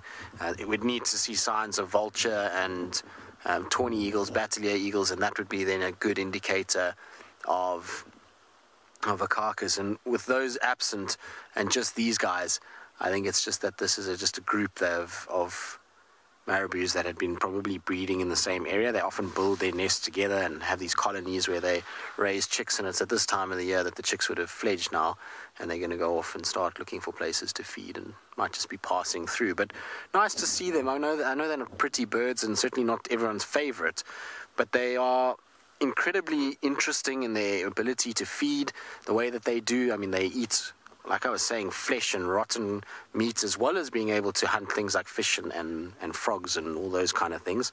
So they're pretty diverse in that aspect, and just their size is unbelievable. You know, if you think about how big that bird actually is, it's really quite something to see them flying through the sky. I always think that it's kind of defies gravity in some cases. These guys are heavy, big wingspan. So, you know, it's not a small bird by any stretch of the imagination. I think they weigh somewhere around 6-7 kilograms, maybe even more than that, which is heavy for a bird. Most birds are incredibly light, otherwise flight wouldn't be possible. So to have that big beak and those heavy set wings requires a huge amount of energy for them to get up there. and like I say, hugely efficient at their job. Now, if you go into places like Nairobi, these guys are very, very, very, very common. They hang around all the dumps and the abattoirs and things like that, and you kind of see them in the city, which is pretty crazy. Here in South Africa, it's not quite like that. Karen, you're asking if their beaks are strong. They are strong. It's actually really interesting. When we were in the Serengeti, because we could get so close, you could actually really hear how that beak works.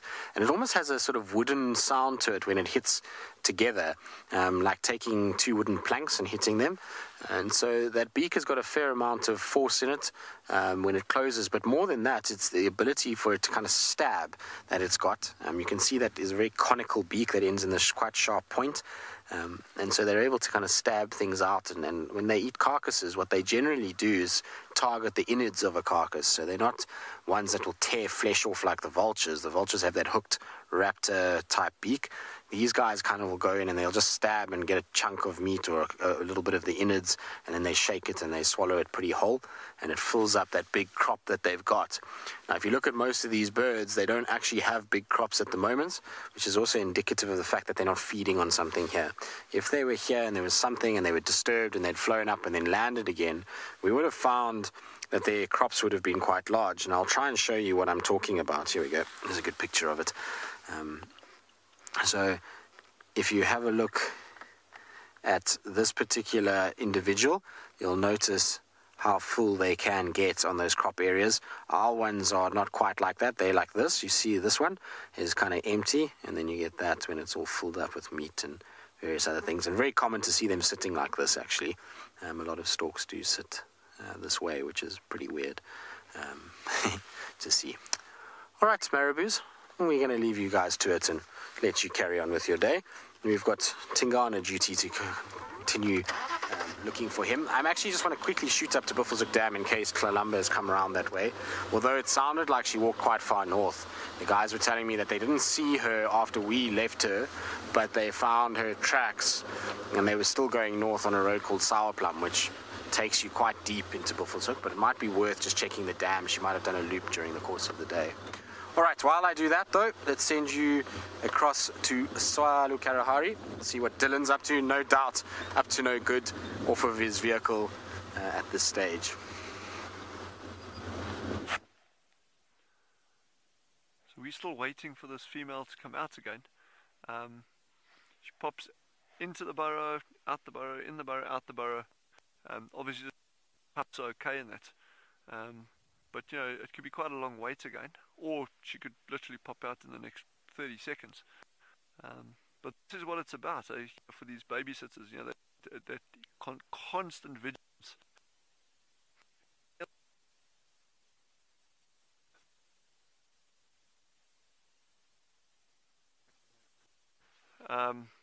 Or what's happening over there. But it's...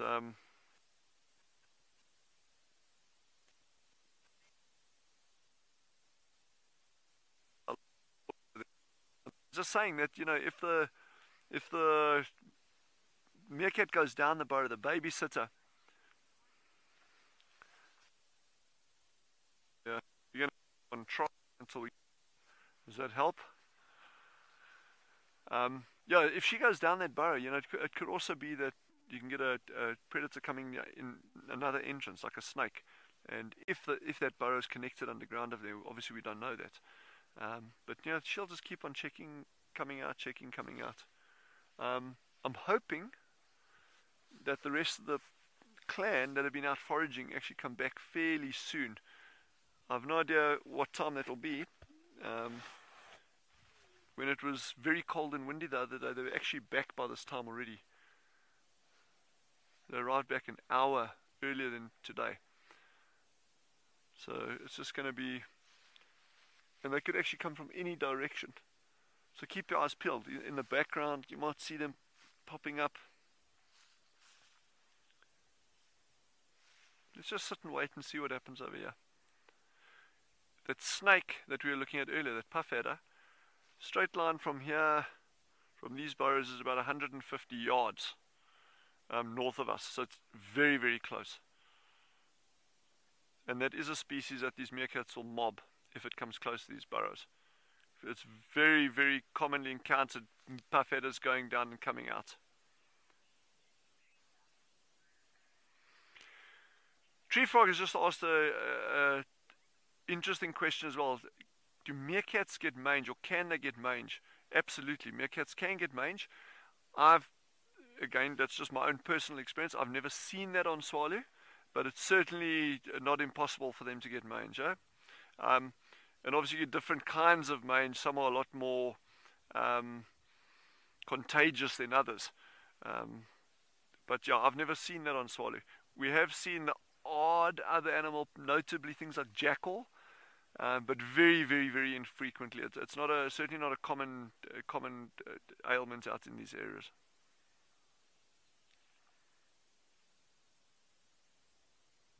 So peaceful sitting here now when I'm not talking.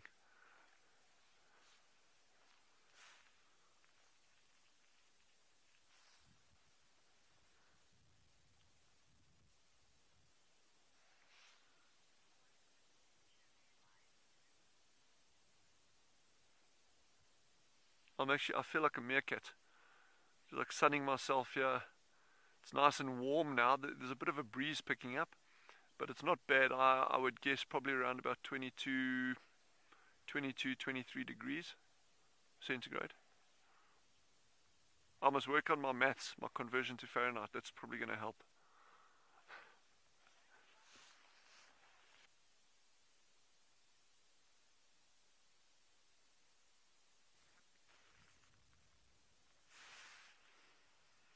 Don't see any sign of the rest of the clan yet, but we're just going to wait it out over here. So head over to Eric at Ngala and follow up on what they got there.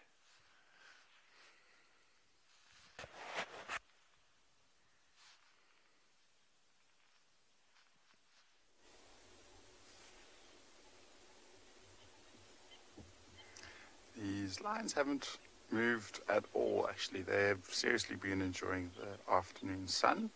We are starting to get to the time of day where if they were to be wanting to move, they'll start showing signs of activity, and so that's why we decided to just stick it out and be patient. And one of the things that both Owen and I are most looking forward to is, they were calling this morning, and we think that we heard another one calling in the distance, and it could be the brother of one of the dominant males. And if they start calling, it will be an absolutely incredible sighting. So I think it's worth just being patient and sticking it out. See that male lion that Owen had it looks like he's the most comfortable he's been in the last couple of weeks, and I'm sure he's very grateful to have familiar faces around him. There's a couple of stretches every now and again going on. See one of the white paws just sticking behind the other one there. And again, such a unique perspective, because we don't really get to see them sleeping at eye level like this. We usually look down at them, and so it does provide quite an interesting shot.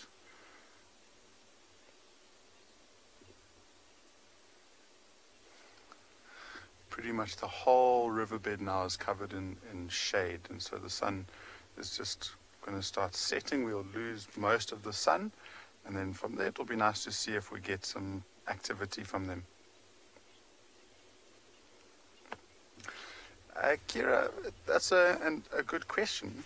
What is the ideal temperature for lions, or what is a good one? And I think with lions, the cooler the better, generally. I think it does get to a point, if it's too cold, they won't want to move around too much, and that's why I think they've decided to warm up in the sun. But I guess, if in the teens, so between 10 and 20 degrees Celsius would probably be ideal conditions for them. I think another factor which will actually help cool them down a bit more is the wind, and they really, really do enjoy moving around during windy periods of the day. And the reason being is it's just so easy for them to go unnoticed, or it's much easier than it is if it's a still day. Because, the wind starts swirling around, it takes their scent in different directions, it muffles their noises as they're walking through the long grass. And so it's quite easy for them to sneak up towards something that they're wanting to hunt. And so they are, if it's a cool, windy night, there's a very, very good chance that they might try and hunt something. Oh, big stretch. Even covering her eyes.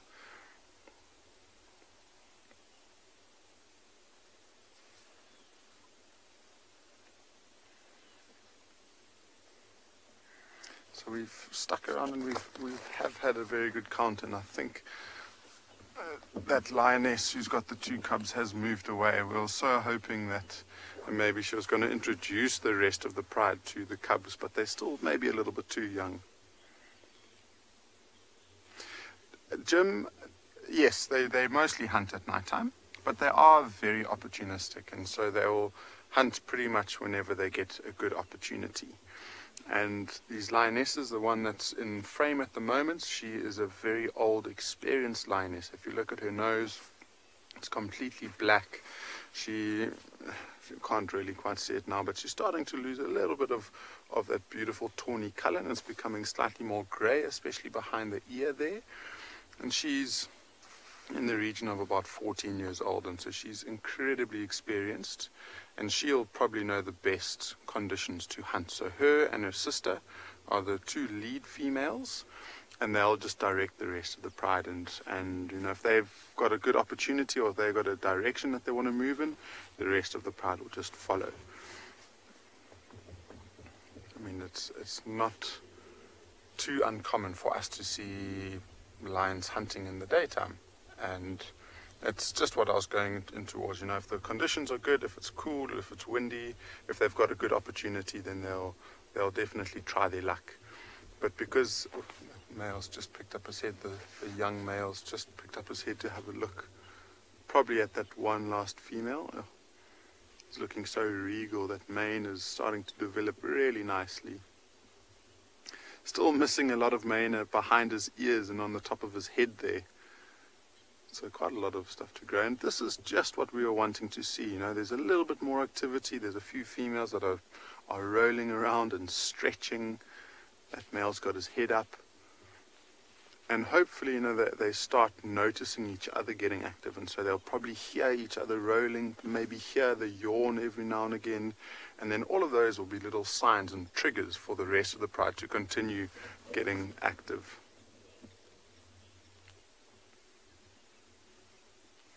We've got a question from FC, if I'm not mistaken, asking how long it will take for the mane to completely develop and grow, and it will usually be in the region of about 4.5 to 5 years when that mane is looking really nice. And I mean, when they're 6-7 years old, that mane is really big and beautiful.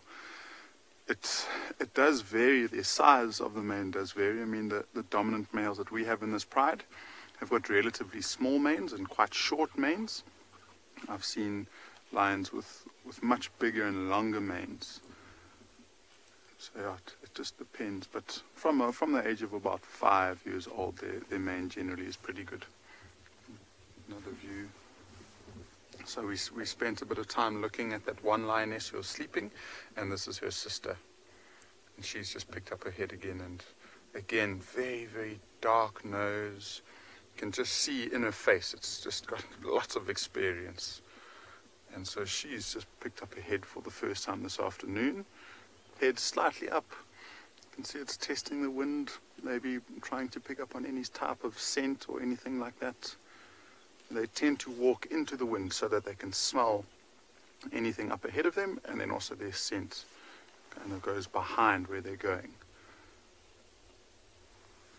Oh, there's a nice, yeah, she's looking beautiful, and just look at how strong she is. I mean, those shoulders are absolutely ginormous. It's got so much muscle.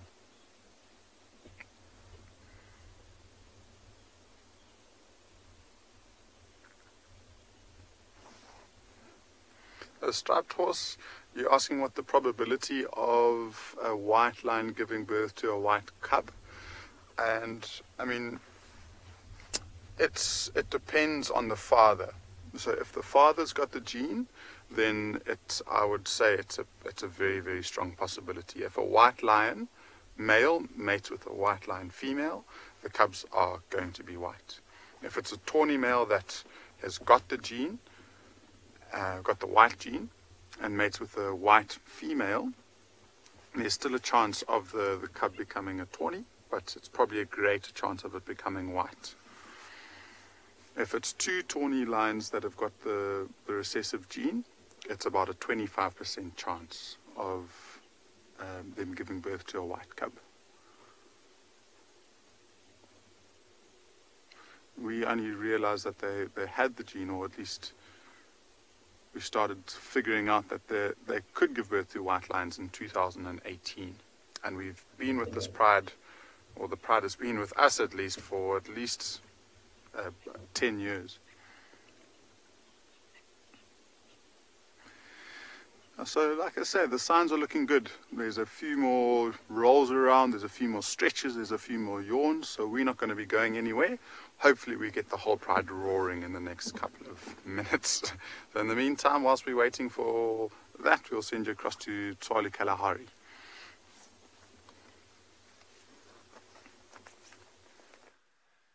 Guys, this is super cool.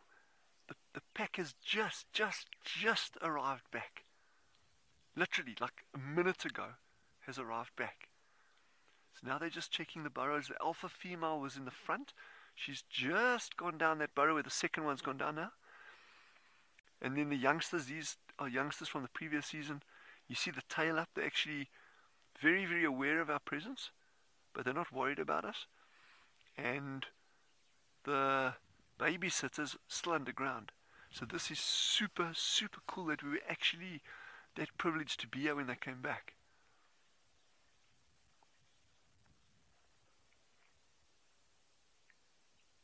Obviously a critical time for the group at an approach to the burrow. It's a wide open space. They're vulnerable to predation, and they don't know what's happened at the burrow system during the time that they've been out foraging. Yeah, for all they know, there could have been something that went wrong here. A caracal could have grabbed the babysitter, or an eagle, or there could have been an incident with a snake. So obviously when they get back, they're very, very nervous, looking carefully. But we can actually hear them below the ground. Well, I can hear them from where I'm sitting below the ground. I think the thumbs up has been given. The mother would have gone, or the matriarch would have gone down to suckle them. And Penelope, quite correct. Their features are delicate, very finely built animals, and yet also very robust.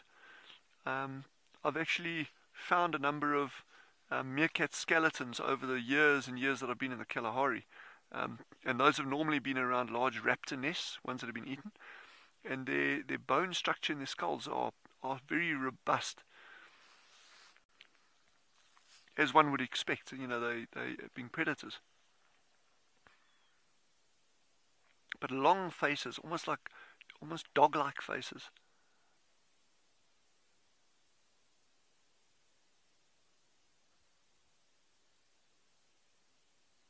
See the matriarch's down with the babysitter and the male. They're all down below there, just checking that everything's okay. And she'll obviously suckle him now. You know, she's just got back, they'll be a little bit hungry.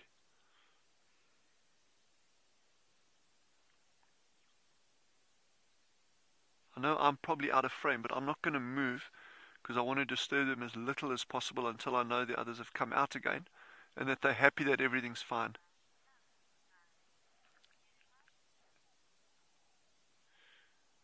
Jennifer, you say you love them, I love them too. And who can't love a meerkat? They are absolutely adorable.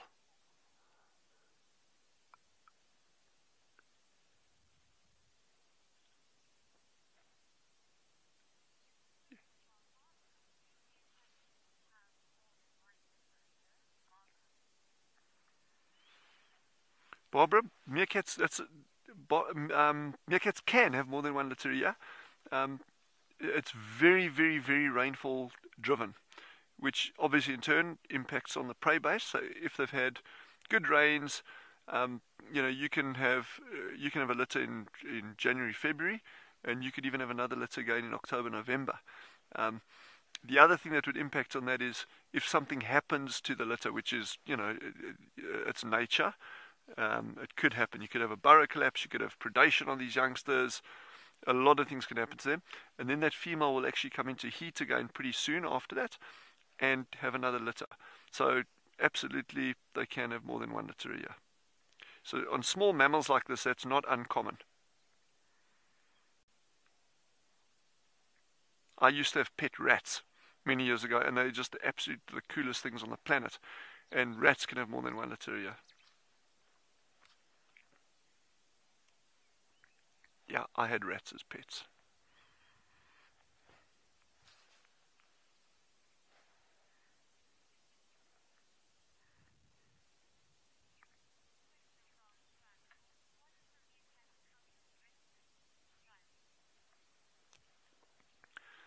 Strike force, their closest relative are related to the mongooses, so they actually are a kind of mongoose, Herpestidae, and so any of the other mongoose species that you've been seeing on WildEarth, I think they had some banded mongoose the other day and a slender mongoose. At Swallow we got things like a yellow mongoose. Up in the mountains or the hills here we've got one that's very, very infrequently seen, called the Cape Grey mongoose. And yeah, so any of the mongoose species, even the ones in India, you know, the big water mongoose, we get them in Africa as well. Mellors, Selous, there's lots of mongoose species, and they're all related to meerkats.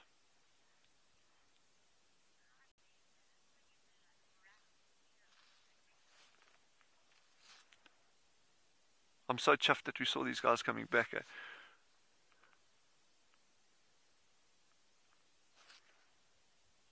I'm going to amble. I'm just going to walk over and see what the puff had. If there's any, I don't think it would have moved now. I'm just going to look out of interest. And so in the meantime, head over to Tristan.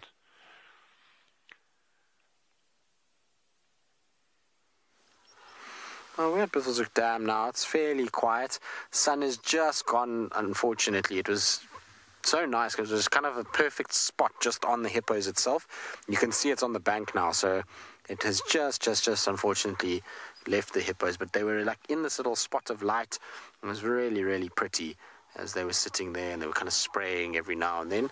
And as we were sitting here, a little young bull elephant has snuck up behind us. Hello, boy. What's he doing behind us there? I wonder if he's the start of the herd or if he's just on his own.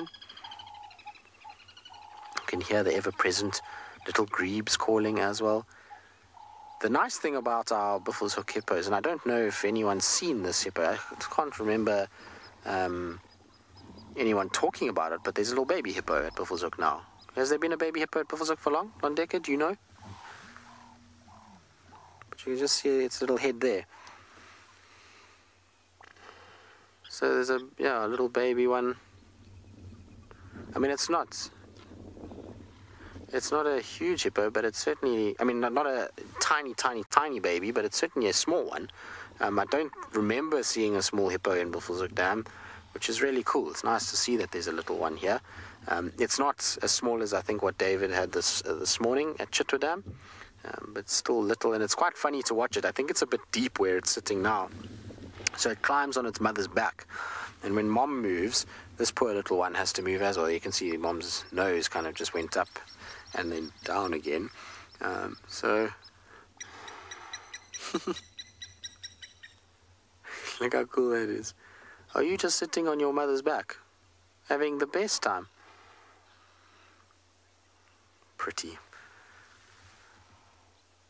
So nice just to sit here and listen to them breathing. I'll keep quiet for you guys to hear better.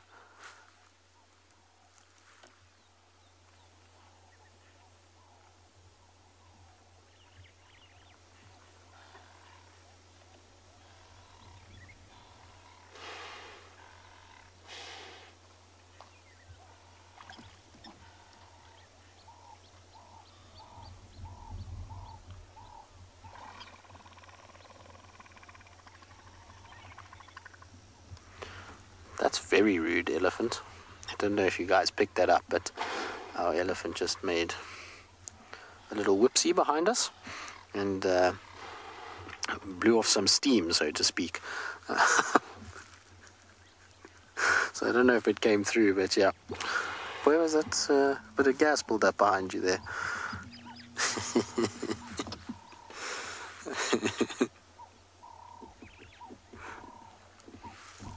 So I believe you guys could hear something very gassy.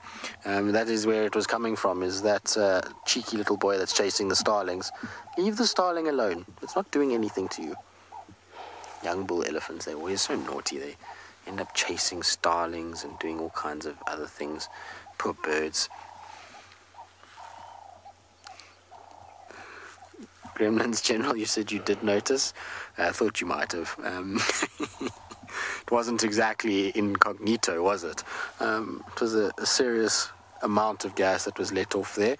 It's amazing how you're trying to have this quiet, peaceful moment at the dam, listening to the natural sounds, and typical young boy has to ruin it with you know, he's probably chuckling at this stage, having a good laugh at himself and his little faux pas that he's just had on camera.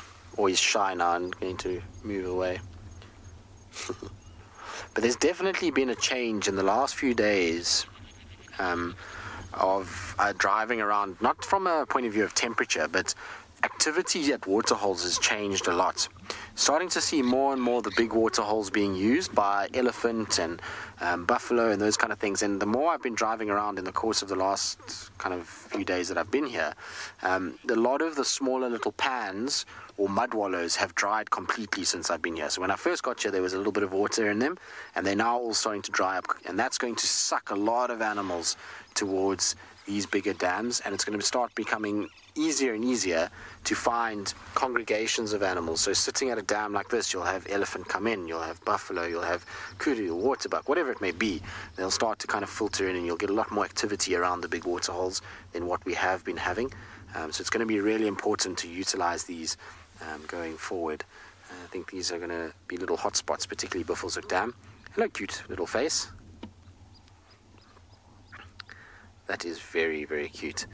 Now, if you want to see what plays out at all of these waterholes, we were discussing this morning, but if you do want to see, it's going to require a little bit of support from all of you, because we're going to need your support in order to continue through the winter months and into the summer, where you'll get to see the seasons change and how these dams really kind of change and become into their own during late winter periods. And you just need to follow the support link below, and you'll be able to get all the details for it. And like I said, it'd be most appreciated and really nice for you guys to see it. This, you cannot believe what this can look like. This particular area, let me see, I might just maybe have a photo. I haven't posted this one on my Instagram yet, but I will at some point. Let me see if I can find it for you guys quickly. Just have a nice look. Alex, if you can do a nice wide shot of Buffelshoek Dam, because when I show you this, you guys will be probably fairly shocked at what it looked like in November of 2018. Okay, so that's what Buffelshoek Dam looks like now. Now from this, it's not quite the same viewpoint, but if you had to turn the car around and face the opposite way and then look down into the dam in November 2018, that's what this dam looked like. There's a leopard crossing the dam. It was just dry, cracked mud. So all of that water that you see behind us had filled up in the beginning of this year. That's what it looks like when there's no water. It becomes this kind of cracked, dry, muddy area. That's Hosanna. This was a very cool day that we had. He was hunting baby Egyptian geese across the cracked mud. It was pretty cool to watch. But that's what this eventually will end up looking like. It will change completely from water like this to a much smaller area, although I don't think it will dry up like that photograph this year. And there's too much water, and the temperatures are already plummeted too much to have huge amounts of evaporation that will pull that water down to nothing. But it will drop a lot, and it has dropped already a long way. If you look on the bank where the hippos are, just above them, there's a water line that is on that bank, and you'll see just where the water was during the kind of height of this dam and how much it's already dropped. I think there's one of our little grebes, past a little baby. The two babies are making friends. That's so cute. I love how these baby hippos sit on the back of their moms. You see that? It's literally balancing on top of its mother. Cute, man. A baby hippo is a cute thing. Little one, you're going to fall off if you're not careful.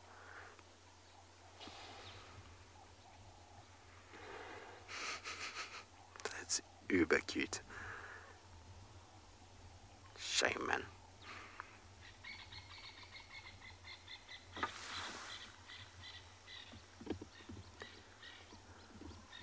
Frigates, I'm afraid it's not great what hippos do during the drought. They try and search for water, and they will go as far and as wide as they can, and unfortunately many of them do succumb to a drought. It's something that is hard to watch. If you're a person that likes nature and things, hippos that end up getting forced out of water holes like this have to go and try and find other places, and eventually you actually start to see them just in underneath bushes and in little dry riverbeds, trying to just seek shade more than actually being in water, and trying to survive from there. It's really very, very, very difficult for them, and I always feel terrible for hippos during a drought period. There was a number of hippos that died during the last drought, the 2016-2017 drought. And in fact, Buffelshoek Dam had hippos prior to that, and unfortunately they then disappeared from this area, and where they ended up, if they survived, we don't really know. It's an unfortunate thing that happens in the drought. The drought is a really, really, really hard thing to watch. Seeing animals going through a period of almost severe suffering in that they lose condition. More elephants are arriving. I was going to leave Buffelshoek Dam, but we might as well sit here. There's just one thing after another. I heard some Franklin's alarm calling, so you never know. Maybe something else arrives here. Come on, Tundi, bring us your 2 cubs and come past here. Let's have that. Wouldn't that be nice? Tundi and the 2 cubs, and then Tingana from the other side. A herd of elephants. Then we would be winning, I think. Oh, there's a tiny, tiny baby little elephant coming. You see it there, Alex? Let's see if it's going to come out. All right, well, it sounds like we're going to be losing the light at...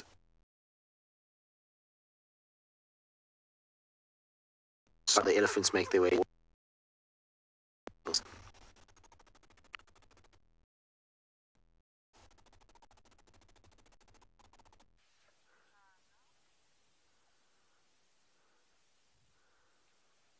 So all of them disappeared down those burrows, as you saw earlier. And what's interesting is we were chatting yesterday about, well, one of the viewers actually asked, are these burrows connected underground? And I answered, well, some of them are, some of them aren't. And we've actually seen that really, really nicely now, where the burrow on the far right that they went down in, they actually popped up, where those, the ones that Jandre's got in shot now, they popped out that burrow and the next one to the left. So there's at least 3 burrows in a row here that are connected underground. And I think the youngsters are somewhere down near the middle one. But I have nothing to base that on, but just the fact that the adult female came out that burrow after suckling, and now she's standing right near that entrance. But how beautiful is that backlighting as well?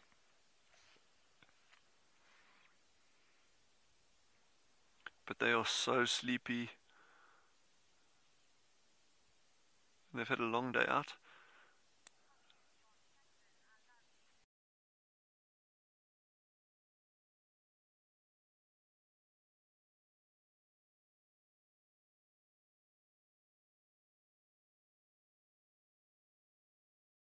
Just got so much personality. I love the way sometimes their teeth stick out from between their lips.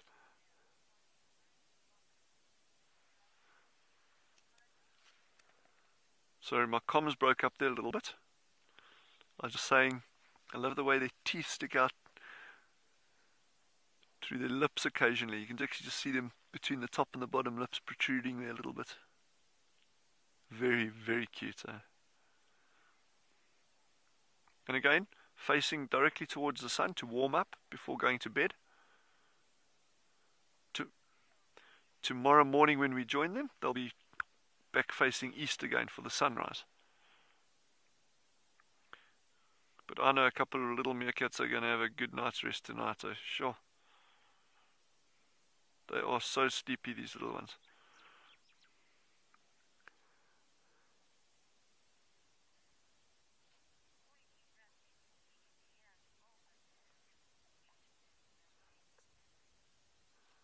There's another one that's just come out on the far right over here. That's the little male, and he's going to do some bit of burrow maintenance there. While this little family is getting ready to go to bed, head over to Tristan and some elephants.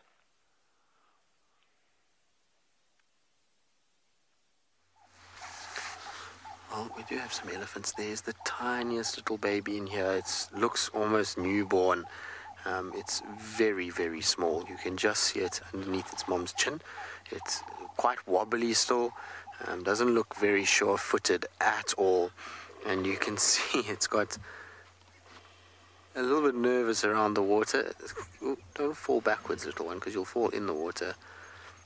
It still fits under its mother. I mean, maybe not as young as a newborn, maybe only 2-3 months old, I would say, but it's small, that's for sure. But look how cute that is. That is very, very sweet. I'm hoping that it decides to come over the dam wall, and then we should get a really, really nice view of them sort of coming over. But isn't that just sweet? See, it's trying to have a little drink. It's still at that stage where it's actually having to lift its head quite high to drink from its mother. So it's still very small. A sweet little thing. I didn't want to get any closer than what we are now. I felt like we were more than close enough, and you know, when they're little like this, they get a bit twitchy around water, and particularly when it's been as windy as it has, the moms can be a little bit funny. They don't really like their little ones being around cars and things like that if it's been super windy. So can you hear her talking? You can hear lots of ellies around us. I heard some trumpeting just now, so I think there's quite a few more kind of coming, but for the most part they are just enjoying having a small drink in that corner and then going back into the thickets to feed. So I'm hoping that we're going to see more of them come down just now.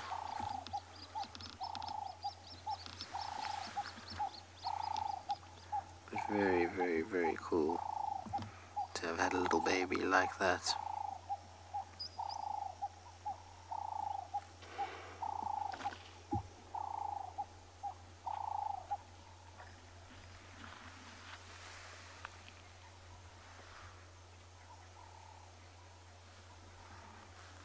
I didn't see where the mother with the baby went. I think they're just behind the tree still. Because I'm hoping they come up on the dam wall, because if they come up on the dam wall, what I'm going to do, and you can hear a trumpet of another elephant, is I'm going to just drop onto the side of the dam wall, and we'll have them almost at eye level walking past, which will be very, very special. I've been wanting to have that with elephants, and I've never quite gotten it right at Buffelshoek Dam. I've gotten it right with Hosanna twice here, and with an Avoca male, not with WildEarth, but on a private trip. But I've always wanted ellies kind of walking along this dam wall towards me, and so maybe today we'll get it right. Oh, ellies are making lots of noise. Something's upsetting them.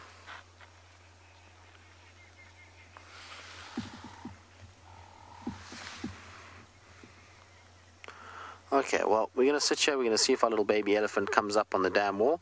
In the meantime, though, let's send you back across to those meerkats. They haven't quite gone to bed just yet.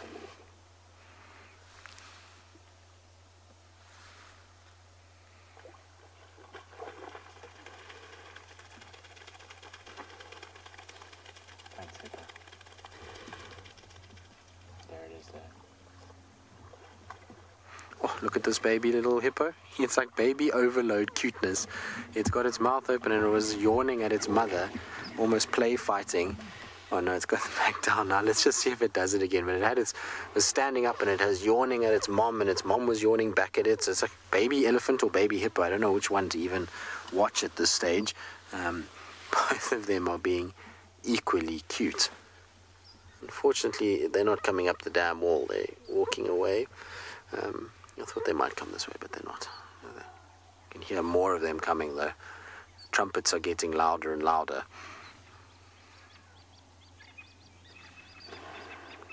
Right, now seems like the guys have sorted out their audio, so we're going to send you back across to them, and I'm going to go investigate why these ellies are trumpeting so much.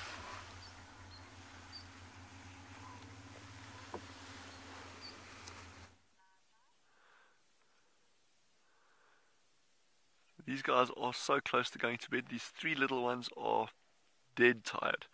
They made a very weak attempt at some play, but you see the one on the right, when he's not grooming, he sits up and then he starts like falling over.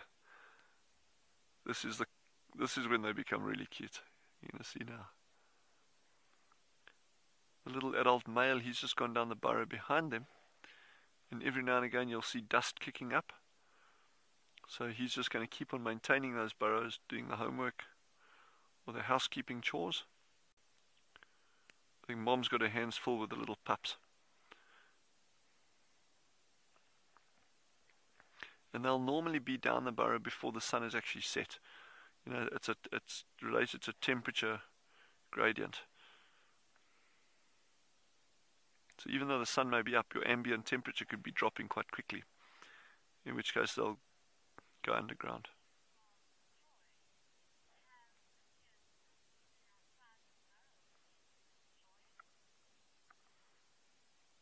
Joy, these pups that have been born now, it seems that from our meerkat habituators when they located the group, that they were probably born 3 days ago, 4 days ago. So these ones definitely haven't been above ground.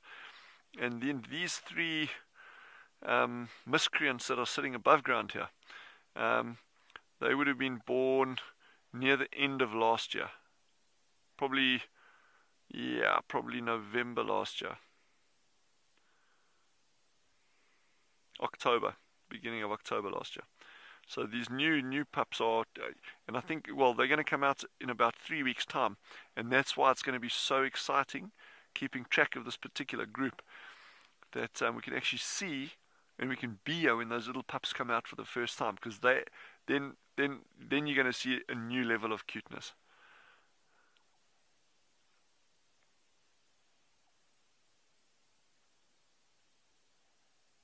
Shame that.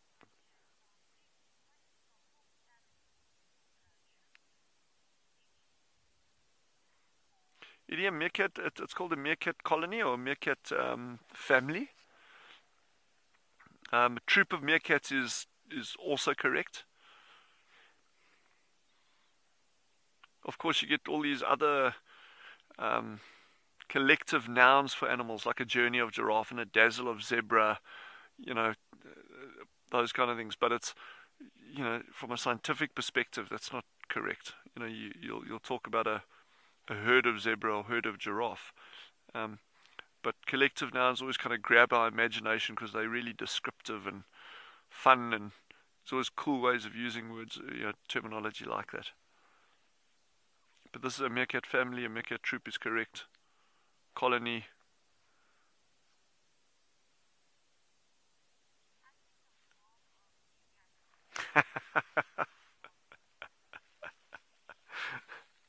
Yeah, Landeka says a mob.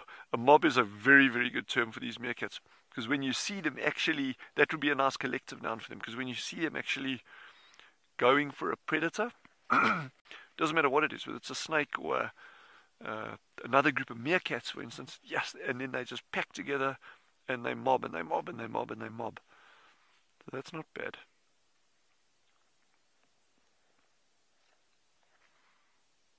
The little one at the back's doing his yoga.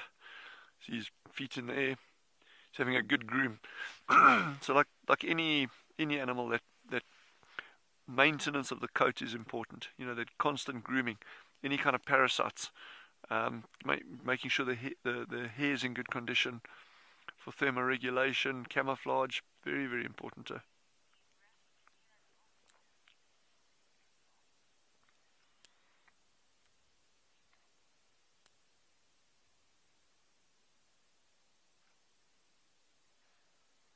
Kendra and I, we're just going to sit here and wait for these guys to go to bed.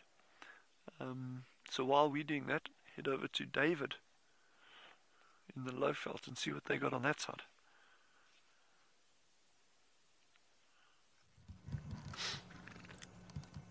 Managed to find some zebra.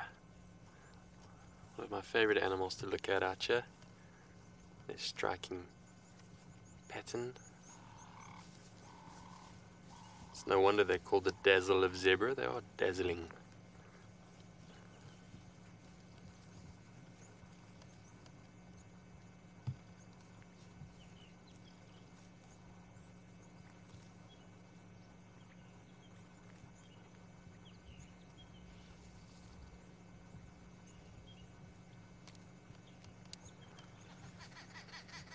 You may have heard the old story about how the zebras got their stripes, but it's always worth telling again. According to the Bushmen, way back when the world was created, the zebra were completely white and very, very proud of them white coats. And Mr. Baboon was a bit ugly and a bit jealous. So what he did is he invited the zebra over to his campfire, and Zebra said sure, he'll come enjoy the warmth of the campfire with the baboon. But what he didn't know is the baboon was a trickster, and he put some rocks around the campfire hidden in the grass, and the beautiful white zebra came walking up to the campfire all proud. I'll leave you in anticipation of the end of the story while we reposition so we can get another look.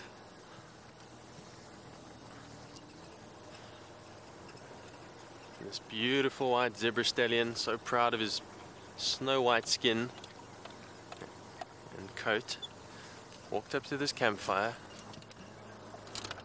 and right when he got to the edge of the campfire he tripped over the hidden rocks and fell into the fire. Burned black stripes all over his body. He was no longer Snow White. And the baboon laughed and laughed and laughed.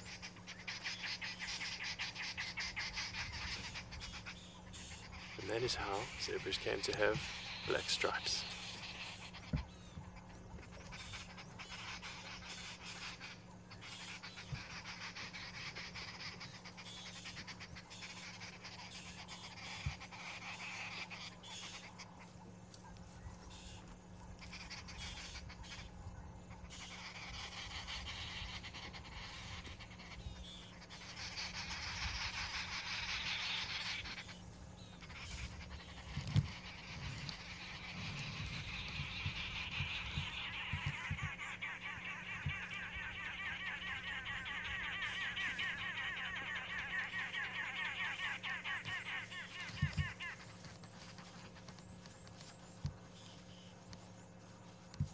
Although, I don't know.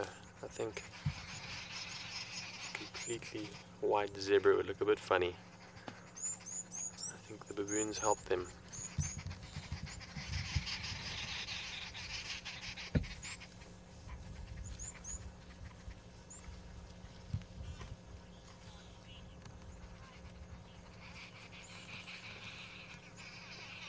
Really, Ruby, you've asked why do you never see a thin zebra? And it's an interesting observation on your part. They always seem to be a bit fat, even in the middle of our worst droughts when there's no grass to be eaten. Zebras always seem fat. And it has puzzled people for many years. And the reason for that is that zebra are hindgut fermentators, meaning they are bulk grazers that require a digestive system that is constantly digesting and fermenting grass, and that fermentation process gives off a lot of gas, so they're very bloated. That's why you often hear zebra giving a little bit of a fart when they run, similar to horses actually. Their stomachs are always bloated, even in the middle of winter when their general grass diet is depleted. With most animals, when they are under-conditioned or very hungry, they get skinny, it's noticeable. But zebra, their stomachs stay bloated because they still have to have that huge gas build-up for their digestive system. And the only real way to tell that a zebra is losing condition is you actually see their mane. If you can see, that one has a beautiful mane, it's standing up straight.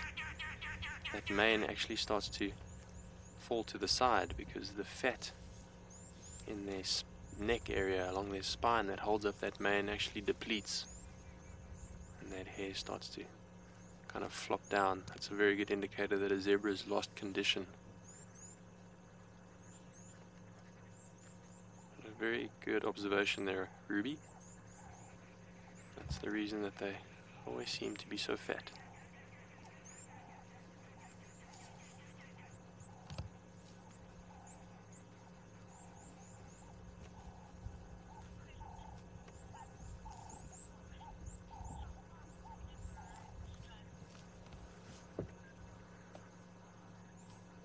Striped horse, you've asked a question. Or was FC just pulling my leg? That is just classic. I often call them pajama donkeys. Some people call them disco donkeys, but striped horse is most certainly another name for them, so what a coincidence. You've asked, what is a zebra's top speed? I'm not actually 100% sure on the top speed. If I had to guess, it'd probably be in the region of about 60 kilometers an hour. But I'll have to look that one up for you.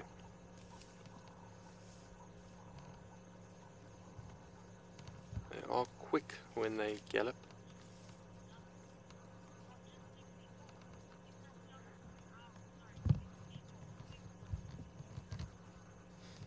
FC's giving me feedback. Google says 64 kilometers an hour, so my estimation of 60 k's an hour is pretty good. Around that. Just a little bit faster than a lion can run.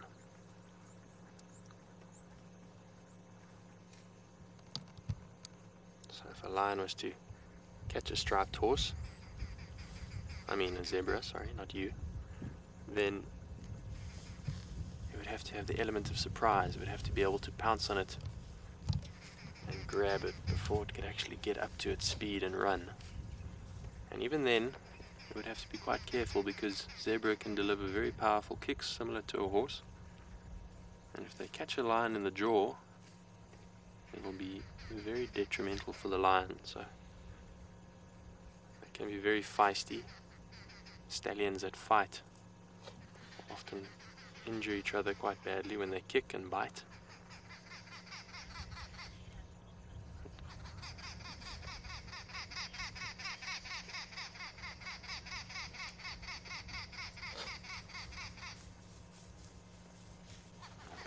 Well, lovely to spend some time with the zebra. It sounds like Ngala has got some action.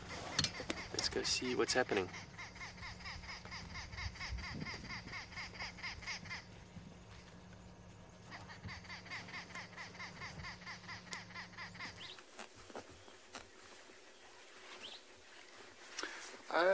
I think action is a pretty loose term to use for these, but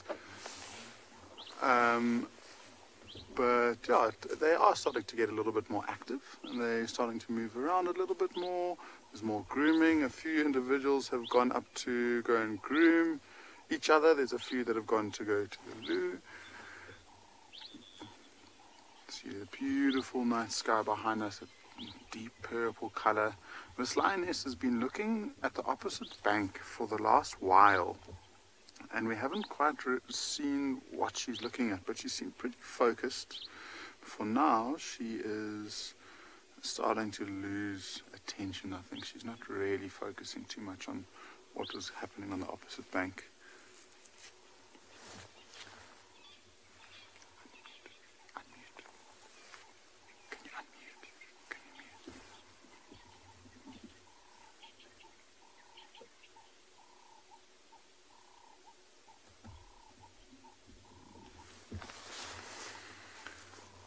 So basically the only lions that have really started to show a bit of activity are the 3 females that we can see around here. The cubs up there have really just been moving around each other and keeping each other nice and warm. So there's a lion triangle. So I think it will just stand up and then it will try and reposition again.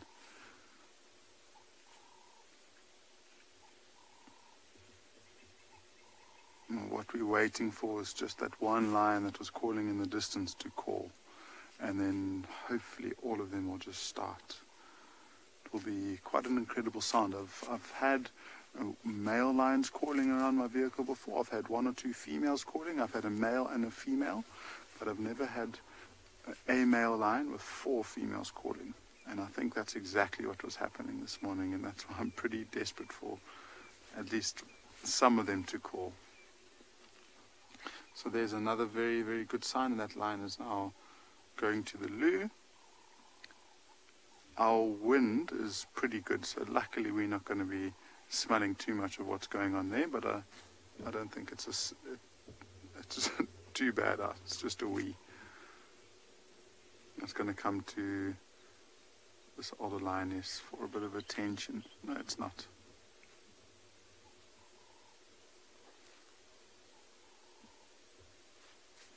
And that's the young male there. He's had his head up every now and again, and I think he's just making sure that the pride isn't moving away without him.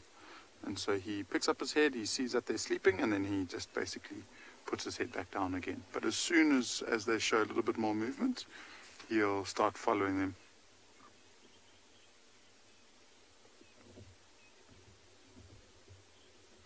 Jant is asking how far a male lion's roar can be heard, and it depends on the conditions, I guess.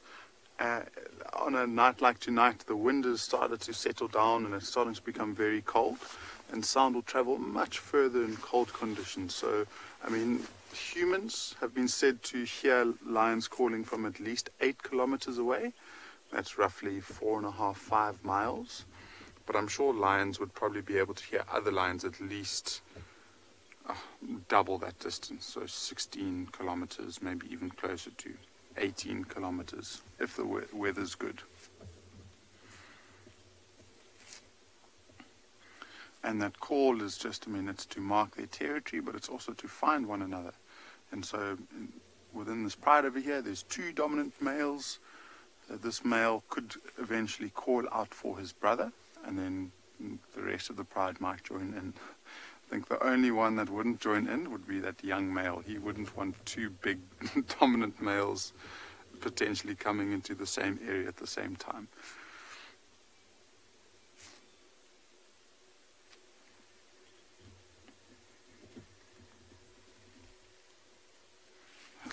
I've done my very best to scan with my binoculars on the opposite bank, look for any sign of movement, and I haven't seen anything that this lioness is so focused on. And look how wide her eyes are. See, and this time it's not only her, the rest of the pride has reacted. There must have been a noise that she heard.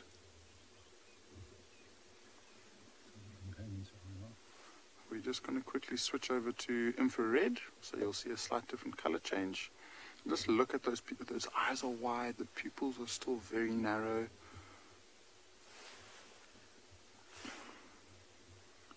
I wonder what it might be. I mean, I can see an impala finally at the very, very top of the bank. So I think it might just be an impala that spurred their attention. It is a male, and so, I mean, maybe they were even hearing it way before we did. But it's right at the top of the bank on the opposite side, probably about 100 meters away. So, I mean, this lioness that we were watching a bit earlier is the experienced one. She'll know that it's not really too worried about going after it.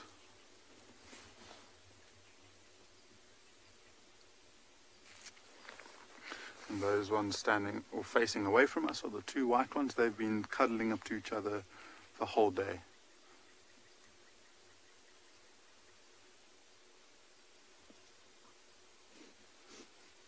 Bit of a sneeze.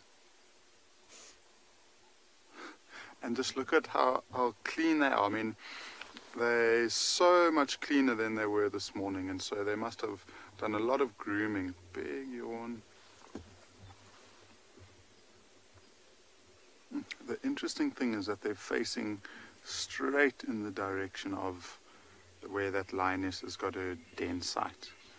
So I've just got these visions of you tomorrow morning watching the whole pride meeting the cubs for the very first time. That would be an incredible sighting.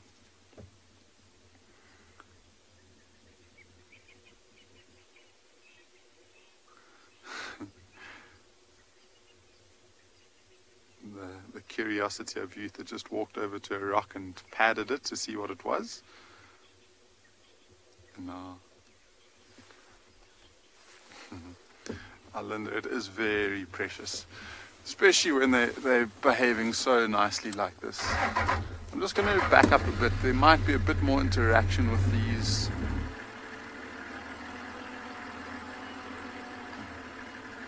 How's that, eh? This is fine. So when? So these are the few ones that have come down from the sandbank and are practically lying in the river. And so we've got the middle-aged lioness is the one on the right-hand side with 3 cubs, and then one of the older, more experienced lionesses on the far left. So the first one on the left-hand side, the one that's just yawning.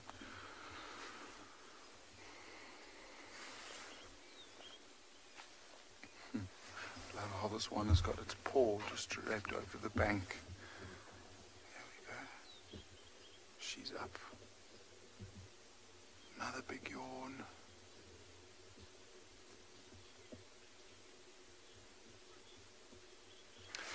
Luke, you're wondering if there's going to be a lion hunt, and I think so. I mean, the way that one lioness was so intently staring at that impala, she was definitely weighing up her options, thinking about, you know, if it could be a good opportunity for her to try and hunt. And she obviously worked out that it wasn't, but that doesn't mean the hunt is over for the night. It's literally just beginning. And so all of these lionesses are noses up, they're smelling, they're hearing, they're just trying to take in as much information as possible. See, so this is the old, experienced lioness. Doesn't look like she's wanting to move too far, but she is moving a bit further than she has the whole day. Yeah, Owen's just commenting that we are now in the perfect position to be hit by the smell of what these lions have left behind, and it's hitting us quite strongly. Okay, so now we have 2 lionesses on the move, with the big male looking, and one of the older, the older lioness still looking. And now they've just sat down, so we are completely surrounded by lions. Got lions all over us. See this one here, this one's just walked past our vehicle and laying down. Looking in the direction of that impala still. And then there's one directly behind us.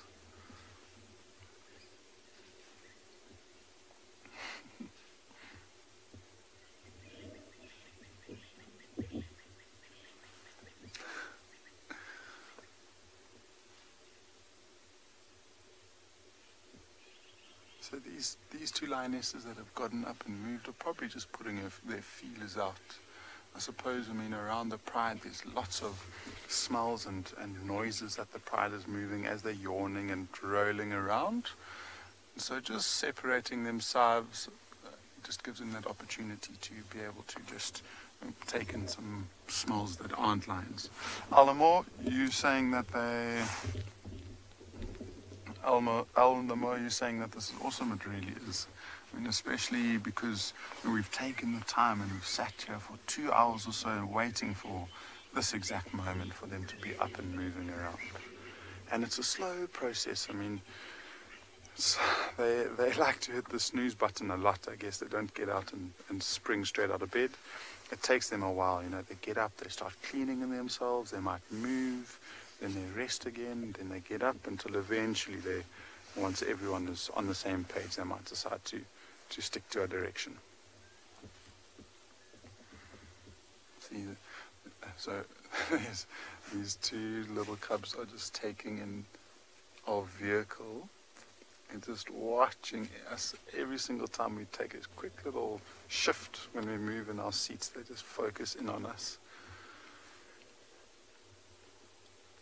At this distance it's perfectly fine, but if they come a lot closer, then we'll just maybe start the engine or just try and tap the vehicle to deter them from coming close. At this age it's all cute and well when they come and start touching our vehicle, but when they're 200 kilograms 2 years down the line and they've gotten into the habit of coming up towards a vehicle, it's when it can be a little bit dangerous. So if they do decide to come and investigate us a bit more, usually just a start of the vehicle or a tap on the bonnet or something like that will deter them, and then they realize that, you know, we're here, but they can't come and touch us.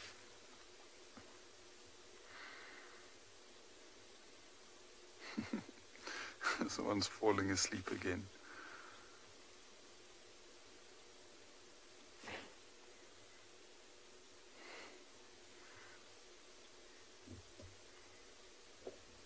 Just love how subtly those ears move. If you just watch how they slowly start twisting.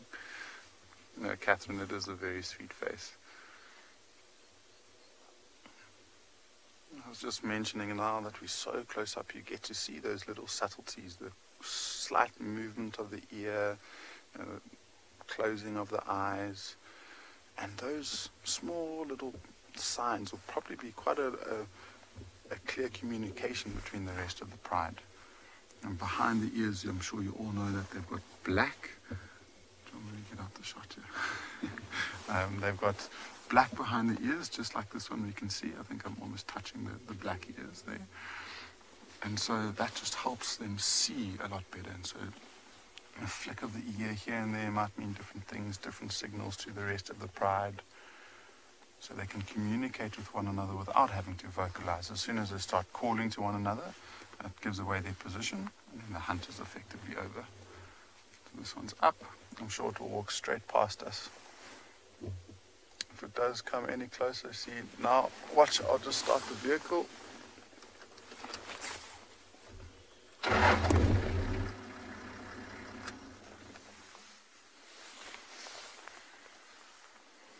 Okay.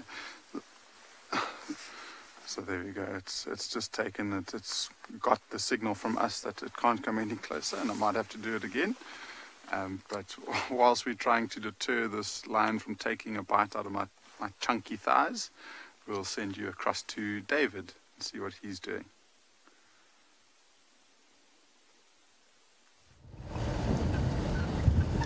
Welcome back. We've just quickly popped across to Simbambili to see if we can see anything or find anything. So far, just a zebra. It's been a lovely sunset. Got a lovely view of the mountains. Watched the setting sun. Now it's time for nocturnal life to come out.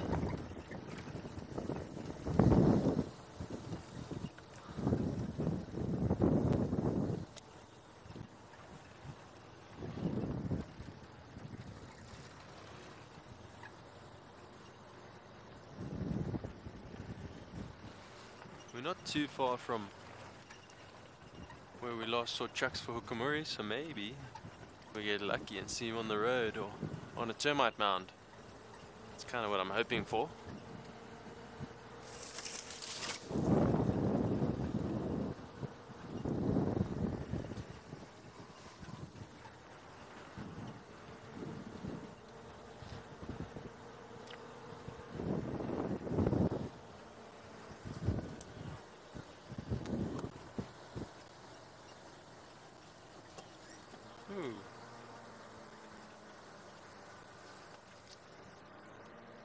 Well, it sounds like Tristan managed to catch up with those buffalo from this morning that we were looking for, so let's send you over to him and see what they're up to.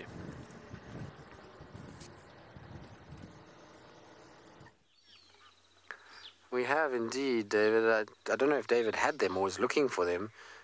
We've with a big bull elephant and a herd of buffalo that are slowly making their way to Gari Dam in front of the camp. So those of you that watch on the dam cam, you're about to be inundated with subjects to look at. We've got a hippo, we've got buffalo, and we've got an elephant.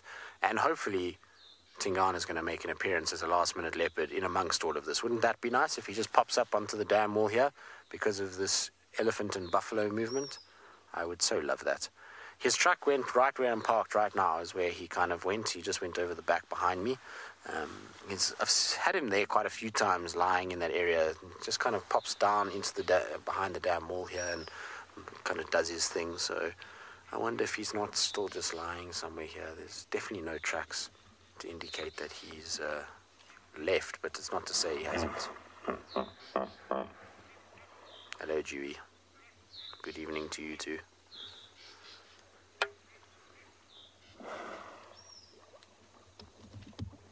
I think I might have interrupted Dewey coming out for the evening by coming over the dam wall. He was right up against the dam wall, which is not ideal, but he'll find another spot. There's at least lots of places for him to exit.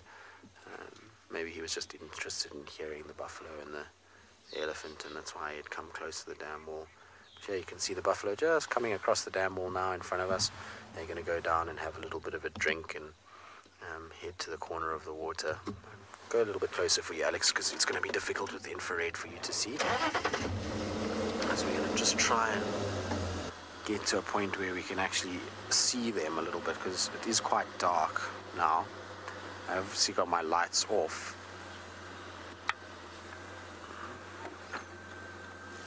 What is that? I see an eye in the distance, just one. But I want to just use my binoculars to see what it is. Imagine if it's Tingana, but it doesn't look like it because it's not binocular vision, so it wouldn't be what. Can you see anything there? Maybe a scrub here. It's moved off. I don't know what it was. It's a nightjar flying, that's what it is. Sorry, Alex. Just saw his eyes, but it's quite cool with the buffalo. They're actually lining up in front of the light that kind of works for the infrared, for the dam cam. So that's that light there, but it's quite kind of ghostly to see these shapes moving in front of the light. It's not something you'd normally see when it comes to buffalo at this time of the day. But that's how we're able to actually pick up a lot of the things that walk around here in the dam camp, particularly the dam wall. It just highlights things. Dewey's not impressed by the buffalo arriving at his waterhole. He's thrashing about. Dewey, your peaceful evening just got ruined. You've got an elephant, you've got us, you've got buffalo. Not pleasant for poor old Dewey. He's going. I wonder if he's going to chase these buffalo. Let's have a look what happens here. I know he's done it before. Look, he's just kind of motoring straight at them. Look, look, look.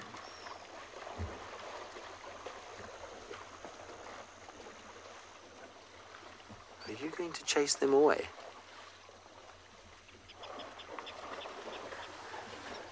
Exactly, there's a stare down of note taking place at the moment.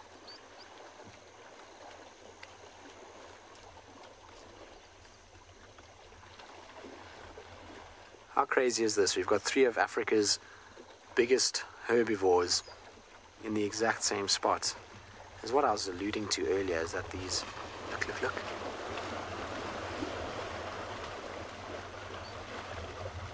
So that's all a display to try and intimidate these buffalo, to say to them, I'm not happy with you guys here. Don't want you at my waterhole. Stay away. But obviously you can see the buffalo are in no way perturbed by his nonsense and are just carrying on with their day. And there's still a lot of buffalo to come. This is a very, very small fraction of what's on its way. I can see they're still coming up from Twin Dams Road. So we're going to get quite a lot more arriving as we sit here. What I want to do, Alex, I'm going to just go forward a little bit just to get this light out of the frame, because it's going to mess with Alex's shot quite heavily. So I just want to go forward a little bit. I obviously don't want to spook the buffalo too much because they might panic and run. But if we can just get to a point where we don't have that light in the frame all the time, it will really help.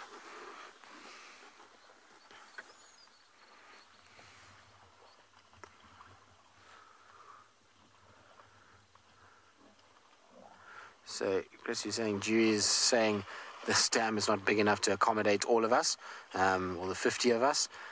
Yes, not happy.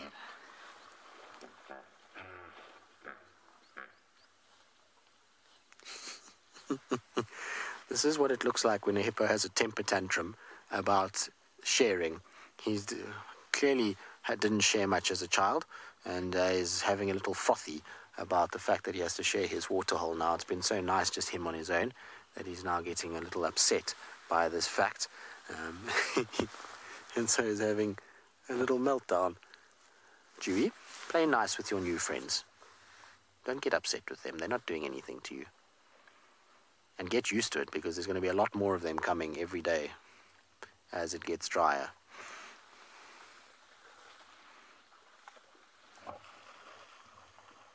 Look at him, he's getting closer again. Isn't the sound just incredible?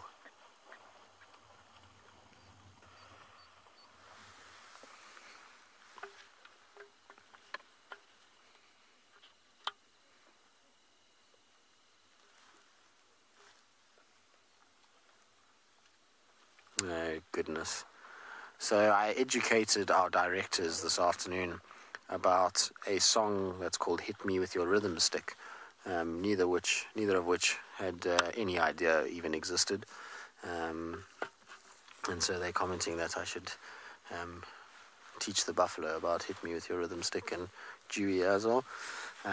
They thought that I was playing the fool when they told them about that song, but I most definitely wasn't.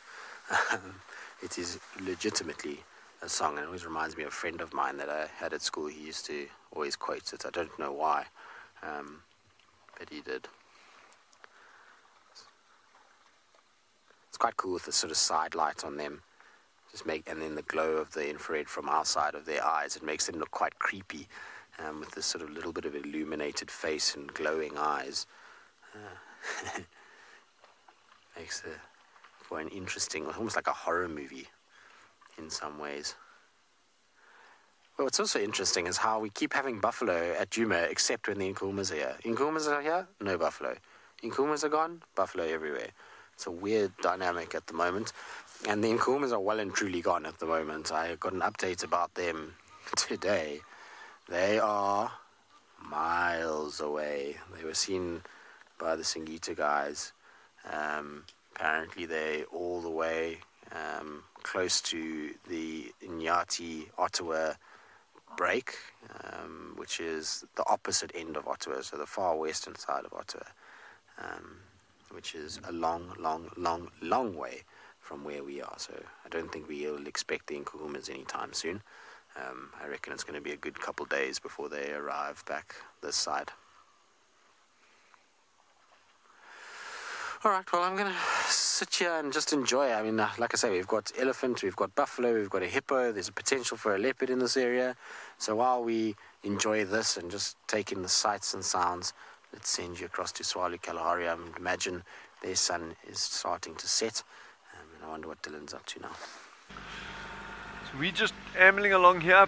There was a report a couple of minutes ago of cheetah in this area, and so we're just going to amble along here, see if we get any visual. It'll be a bit of luck. The light is dropping very, very rapidly now, and the other thing here, this is slap bang in the core territory of the Mokala meerkat group, so you're driving off-road, you've obviously got to be very, very careful about that as well. So we're just going to go slowly along here, and hopefully we'll be lucky. The sun is now set, so we're losing light now as well.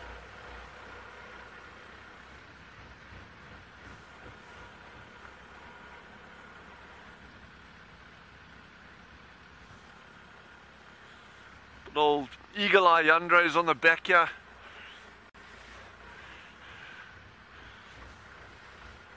Won't miss a cheetah.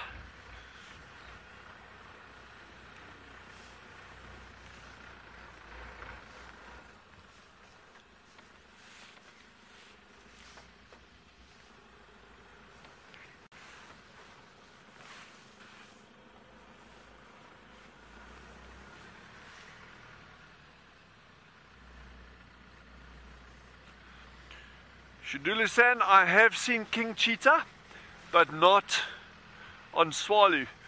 I've seen them actually in that Ngala, Njuma area before. Very, very rare sightings and beautiful animals. And interestingly, to the best of my knowledge, they've actually never been recorded north of the Zambezi River, king cheetah. So that's quite interesting in terms of genetics. Someone asked me yesterday in terms of what were the population of leopard and cheetah numbers left in the world. So cheetah, the population standing on an estimated between 6,000 and 7,000. Leopard numbers are actually globally currently very poorly known, but there are more of them than cheetah. The challenge is you've got 9 different subspecies, recognized subspecies of leopard, and of those a number are critically endangered, very, very small populations of them.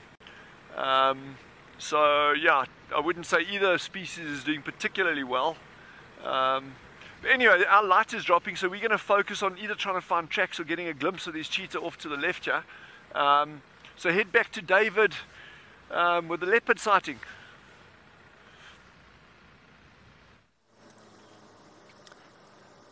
And our gut feel paid off. None other than Hukumuri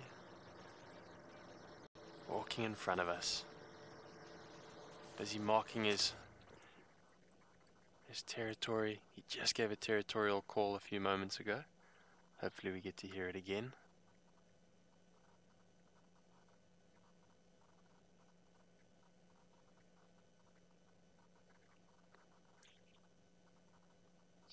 Super happy that we managed to find him.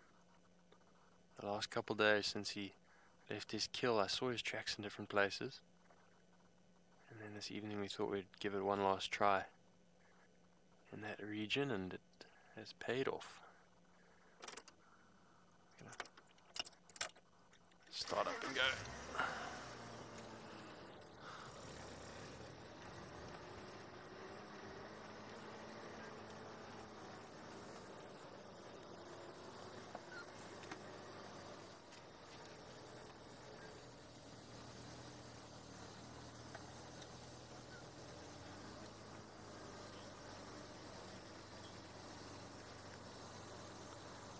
Gizmo, you say this is so cool.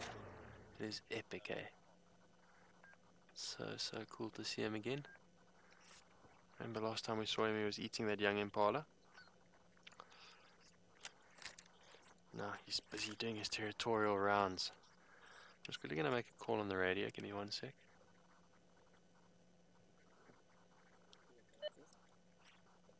I've got Dokumuri on via tele-access heading east.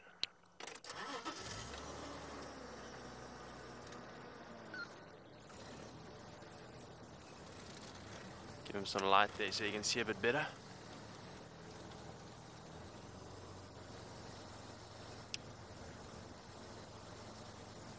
We do. Let me see if we can get ahead of him here in the bush. Have a look at him from the front.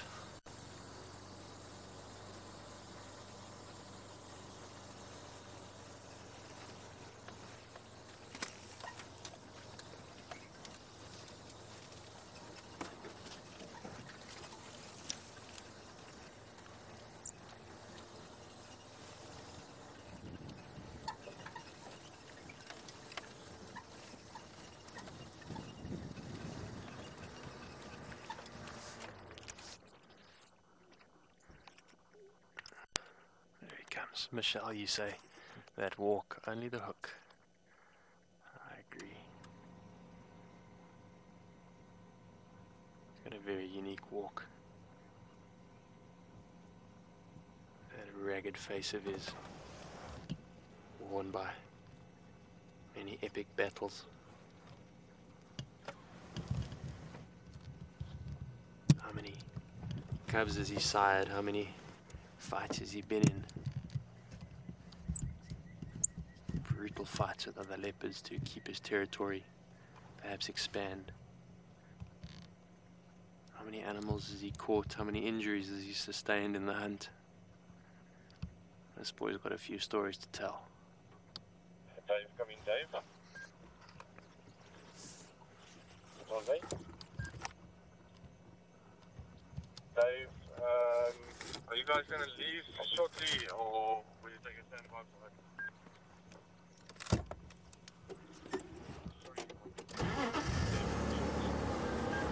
Let's go. Get ahead of him again. Yeah, so I was thinking Dave, WildEarth. Yeah, boy, I'm sticking with him. I'm the only vehicle here. You're welcome to make your way. Still on Word Tele Access, not far from Triple M, heading east.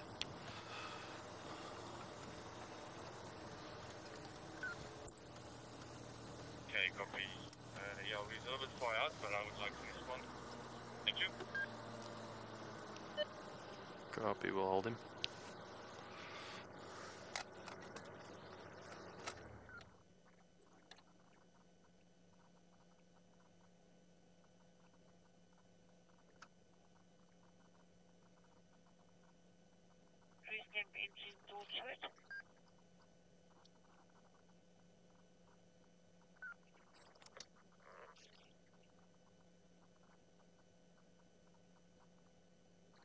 I'm hoping he gives us a little territorial call in the next couple of minutes.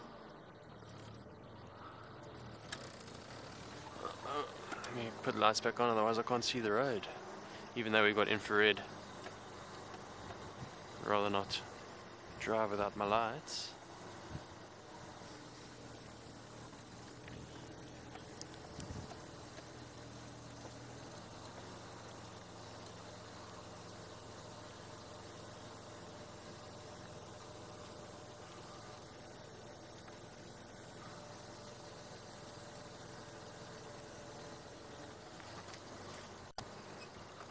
Get ahead of him here again.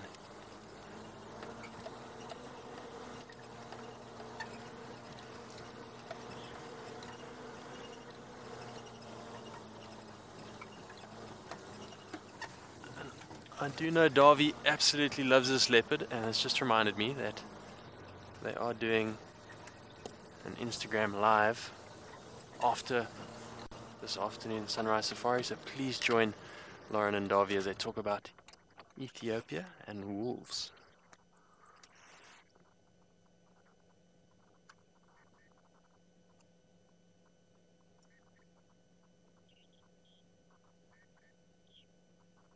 And that will be at WildEarth Official.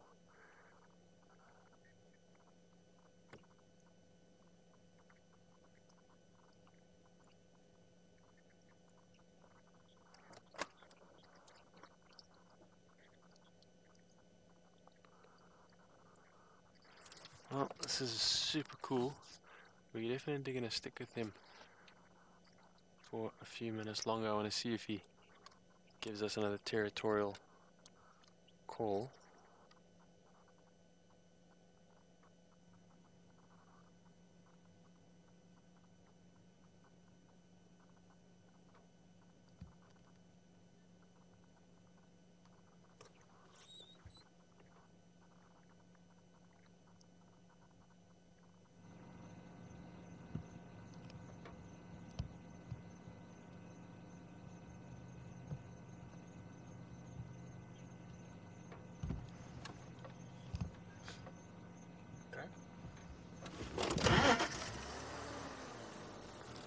Well, this has been an absolutely epic sunset safari, and I would end it no other way than following the hook down the road. It's been lovely spending time with all of you. Wherever you are in the world, we wish you a lovely day further. Until then, cheers.